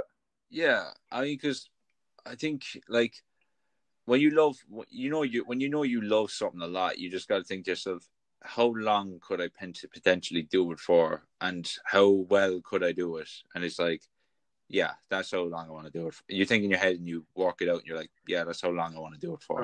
Because I know, because a few people have asked, because obviously, because when Luke did the remaster, they went, I thought he was done with the Little Red Doctor, and I went, Yeah. it isn't, it isn't. Like he's taken that character up to as far as he He's taken can, it to many different places. Like, but so, this is him thinking, because I know, like obviously Nathan Carter's doing like a remaster of his stuff at the moment, or some yeah, of his stuff, and that was Luke's intention. He sat there and was like, I know I can do better now. I want to have this to match the other stuff, so that's why he went back and did it. And I mean, I'm more than fair grateful play. for that because I wouldn't have happened otherwise. But Yeah, yeah, just I think in a good way, like I can understand completely because look, I mean, you do have that stuff you did years ago, which look, it might not be up to the standard now, and I understand, but look, like it's there, but then there, like if you have an opportunity to go back and maybe redo some things and maybe make them a bit better to fit in, oh then yeah, exactly. Like I'll say this, like my first fan film, I have a script for a new version, which when this is all done, I will hopefully film. But I'll still keep the original one up just to be like, you can compare. But like, I get Luke's reason. He's like, I've brought the Little Red Doctor to the point I'm happy with. Now let's go back and just make sure everything else matches. exactly. I mean, like, there was sort of I think Dan did the same thing. He had a at the what was it? At that Yeah. store. I think it is. Yeah, he had a pilot one before that. Like I remember I watched it back in 2050. I remember I was on a school trip. I just like got the Wi-Fi out of the place on my phone and just watched Dan's whole episode on that. Just so like when he was like regenerating and going Calabunga, I was like, and all the lads were around me. I was like, oh yeah, I'm just watching some guy do Doctor Who. I'm like that. I used to do that a lot when I was doing my A levels. I Yeah. used to just watch fan films because for a while I used to just prefer watching fan films like people would do. So it would be great when someone would walk Yeah, in and be like, "What are you yeah, watching?" I'm just like, ah, some Doctor Who stuff. yeah. I remember once. I mean, even back further. I remember I watched. What's his name? Thomas Rhys Hayes Oh once. yes, he was like one of the first Like, people I ever watched. Him and Sebastian Bird. oh, I remember like, oh, Tom, like his one. Like, I think a little bit of his Doctor might have like had the inspiration for mine because I know his took a bit from the 10th Doctor, but there's something about the sort of intellectuality of his Doctor that I just thought that's good. That's a good way to be about Doctor. Just not too much overkill, just a bit more kind of chillness, like a little bit of chill about what you do, If I ever get the chance to meet him, I'll have to be honest with him and tell him that he is the reason that I wear long leather jackets. His doctor was the reason because I used to just think, oh my God, that's so cool. And then I used to start wearing that. And it's going back to, like I said, it's like working with Dom. I'm technically involved in something with Sebastian Bird because I'm involved in an audio series where I play Rassilon and he's been cast as Absalom Dark, the Dalek Killer. And like we've not spoken, like we've obviously spoken at cons, but we don't interact in the thing. But just it's Yeah, so weird saying, "Oh, I'm in a project with him," and a guy who I used to watch for ages. yeah. It's like I think like Sebastian Bird did a lot of good Doctor Who stuff back in the day. Like it's like it's when you see him, it's just like you just go up to him and just want to say, look, I know you probably just moved on from it now and whatever, but I just want to tell you that was some good stuff you did back in the day. Like that's the reason why I'm doing mine now. Like No, exactly, and like it was that and like him, Chris Thompson and stuff. Because before he was doing obviously Troughton, he did used to do a couple of fan films oh and the ultimate conflict. oh, Damn. just he went for a lot for that, and oh my god, Oh, because I remember the pain. The like, I'm gonna say this right. It literally was a conflict for him. like Like, like, like that is the levels I think we all should strive for. Like as a fan filmmaker, you know. exactly because I mean that's another thing I never thought I'd say, that I can call Chris Thompson a mate, and so I've chatted to him a couple of times, and just in case he listens to this, it's just been announced he's going to be a dad. So Oh yeah, so congratulations, Chris, mate. congratulations on the new baby, man. That's But fantastic. I saw that on Twitter. I think you probably seen it as well. The picture he put up of yeah, his. I was so, because the guy deserves it. The guy deserves the good stuff, like the good, like some happiness. Yeah. But so I'm glad he's in a happy place at the moment. That really is good to see. But I just remember talking to him once about it, and he was telling me, how hard it was, and he says to me, "You have no clue how glad I am to have that behind me." And I think my favorite video is when he had finished filming it, and there was just a video on his YouTube channel of him just chucking the script up into the air. I think like to see him go from like he did that, made that whole film or whatever, and like just his happiness and whatever, and like the fact now that he kind of worked with Big Finish and Tom Baker, I think was it Yeah, recently? he did the comic adaptations, if I'm right, for Big Finish, and he was in it with Yeah, Tom Baker, which is great because I hope Big Finish use him more. Like, obviously, we don't know; he might be in stuff he can't say. I'm not going to yeah. press the guy, but just It's just to see him happy after all this time is just like this is it. This is perfect, you know, and it's just you just got to be happy for him, you yeah, know. exactly, and just to see how like 'cause the guy's talented, like he's Oh yeah. crazy. Like the thing is, he's a great actor in general, but then with, like when you put his voices into it, because the thing is, it's like I remember. I don't know if this will ever happen, and obviously it's been quite a while since we spoke about this, so I don't know if it will come to about it. But me and Michael were eventually planning to do a Spider-Man series, and one day we do pray we get to get it done. And I said we both agreed the one person we love as Jonah Jameson was Chris Thompson. We thought he'd do such a good job. Oh yes. I brought it up to him once at a con. We were literally just passing each other, and I said it to him. And as I walk off, I just remember him screaming, "I want pictures of Spider-Man!" And me and Michael just turned and were like bowing, like, "Oh my god, perfect!" It's like you are a god. But he's a Oh lovely bloke. So to see him, like, getting to work with all these people and stuff like that, and get involved in all these things, obviously, the fact he's in a happy like relationship at the moment, about to be a dad. That's brilliant to see. yeah, and it's as we just said, as I said before, where he's come from, and just it's just good, man, to see some people just in like to see some people who you knew in the past were in just some dark places, just have a really having happy moments happen to them right now. It's like that's good. Exactly. That is Exactly. that's just wholesome. That's love. That's wonderful. Like Exactly, and also just to see like him go from the like imagine like he was making fan films, and obviously he did like the second Doctor audio series he did for his YouTube channel, which was brilliant. And now like you get him like working with Big Finish and stuff, and getting to work with like people like John Coleshaw and stuff. It's absolutely brilliant to see. yeah, like that's like as a fan of this show and like what it is, like to be able to walk with, like to be able to get to the point where you can walk with the people who have been a part of the show in some shape or form is just it's magical, man. It's a magical No, it experience. is. It's like I remember watching one of the Christmas specials, and Dominic appears on TV to introduce it, and I'm like, I know him. That's so cool. Oh yeah, and he was in full 11th Doctor attire. I think it was like Time of the Doctor or was it Day of the Doctor or something. And I'm just like, there he is. Yeah, I was just, because it was the weird, because I was watching that. I was watching it at my nan's house. I remember that. I think it was Doctor Mysterio. It was introducing. I could be wrong. I can't remember. And he just appears. And he's like, "Oh, it's Doctor Who on BBC One." And I was just like, "Wait, I know him." Oh no, that's just lovely, like, and like for yourself as well, man, to like see like in your fitness journey, of course. Like I remember when you put up you were talking about it and stuff, and we obviously mentioned it before Yeah. on this podcast, but like I don't know, it's just it's nice to see you at this point and just happy out, you know. So Yeah, no, it is, and it is. It's one of these things. It's like, and it's also one of these things.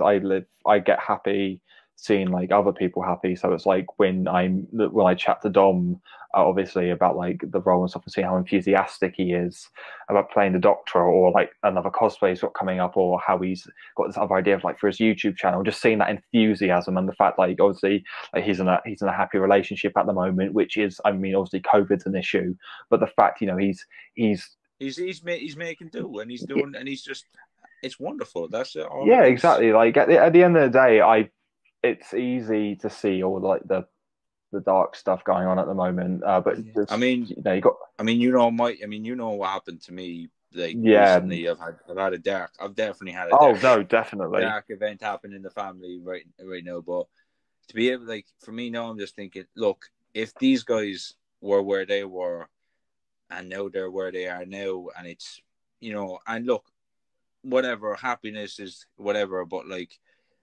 to know that there is always a silver lining somewhere down that road for you. It's like, Definitely. just gotta keep that in Because mind, when you you're in know. a dark place, it's very, very easy to just see there's no way out of it. But even if it takes a bit, there is always a way out of it. There is always, you know, that happier place just waiting for you. It's just a case of staying as strong as you can. And, you know, it's like Being patient. yeah, exactly. It's like I've always said. It's like people are there for you as well. It's one thing I had to learn, especially during like events last year that happened to me. I learned, you know, you really do know who you can count on. You know who you can Yeah, rely on, and you know, even if you're in a dark place, you will get out of it. But it's yeah, just, and yeah, like honestly, man, like if you ever want to send me a text or whatever, like, no problem. Again, like, it's like yourself, no problem. Like, I swear to God, oh, you know. likewise, man. Same to you. Anything, just drop me a message. I'm always happy to talk. Yeah, and I think, like you said, was like keeping happy. I think the one thing that's kept me happy is writing these little short audio stories about my doctor Yeah, doing just crazy, out of this world stuff. Where he's doing, just trying to save as many, like, just being just a chill, happy guy, and just, I guess the best. Sometimes when you look at the doctor, you just gotta think, what's the best, you know, version of myself I can kind of dial up to 11 or whatever, and just send them off on adventures and stuff, you know. that's what I take to the role, and it's one of these things because obviously when I mean, I remember because you did a reply to my TikTok when I did this. I did a little message as the blonde doctors because I had quite a few people messaging me quite nervous about the whole COVID-19 situation and Of lockdown. course.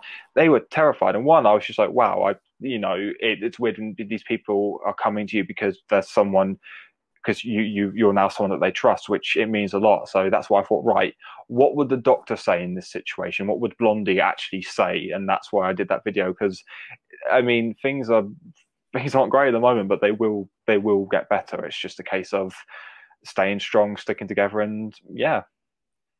Mm. And like, I think that's like, when I saw that, I was just like, oh, it was just a great message to people and getting it out there. And when I saw it, I was just like, I have to do that for my own, like, for Ireland, of course, as the doctor, like, you know, on TikTok as an Irish, like, as you Yeah, know, being in Ireland and whatever.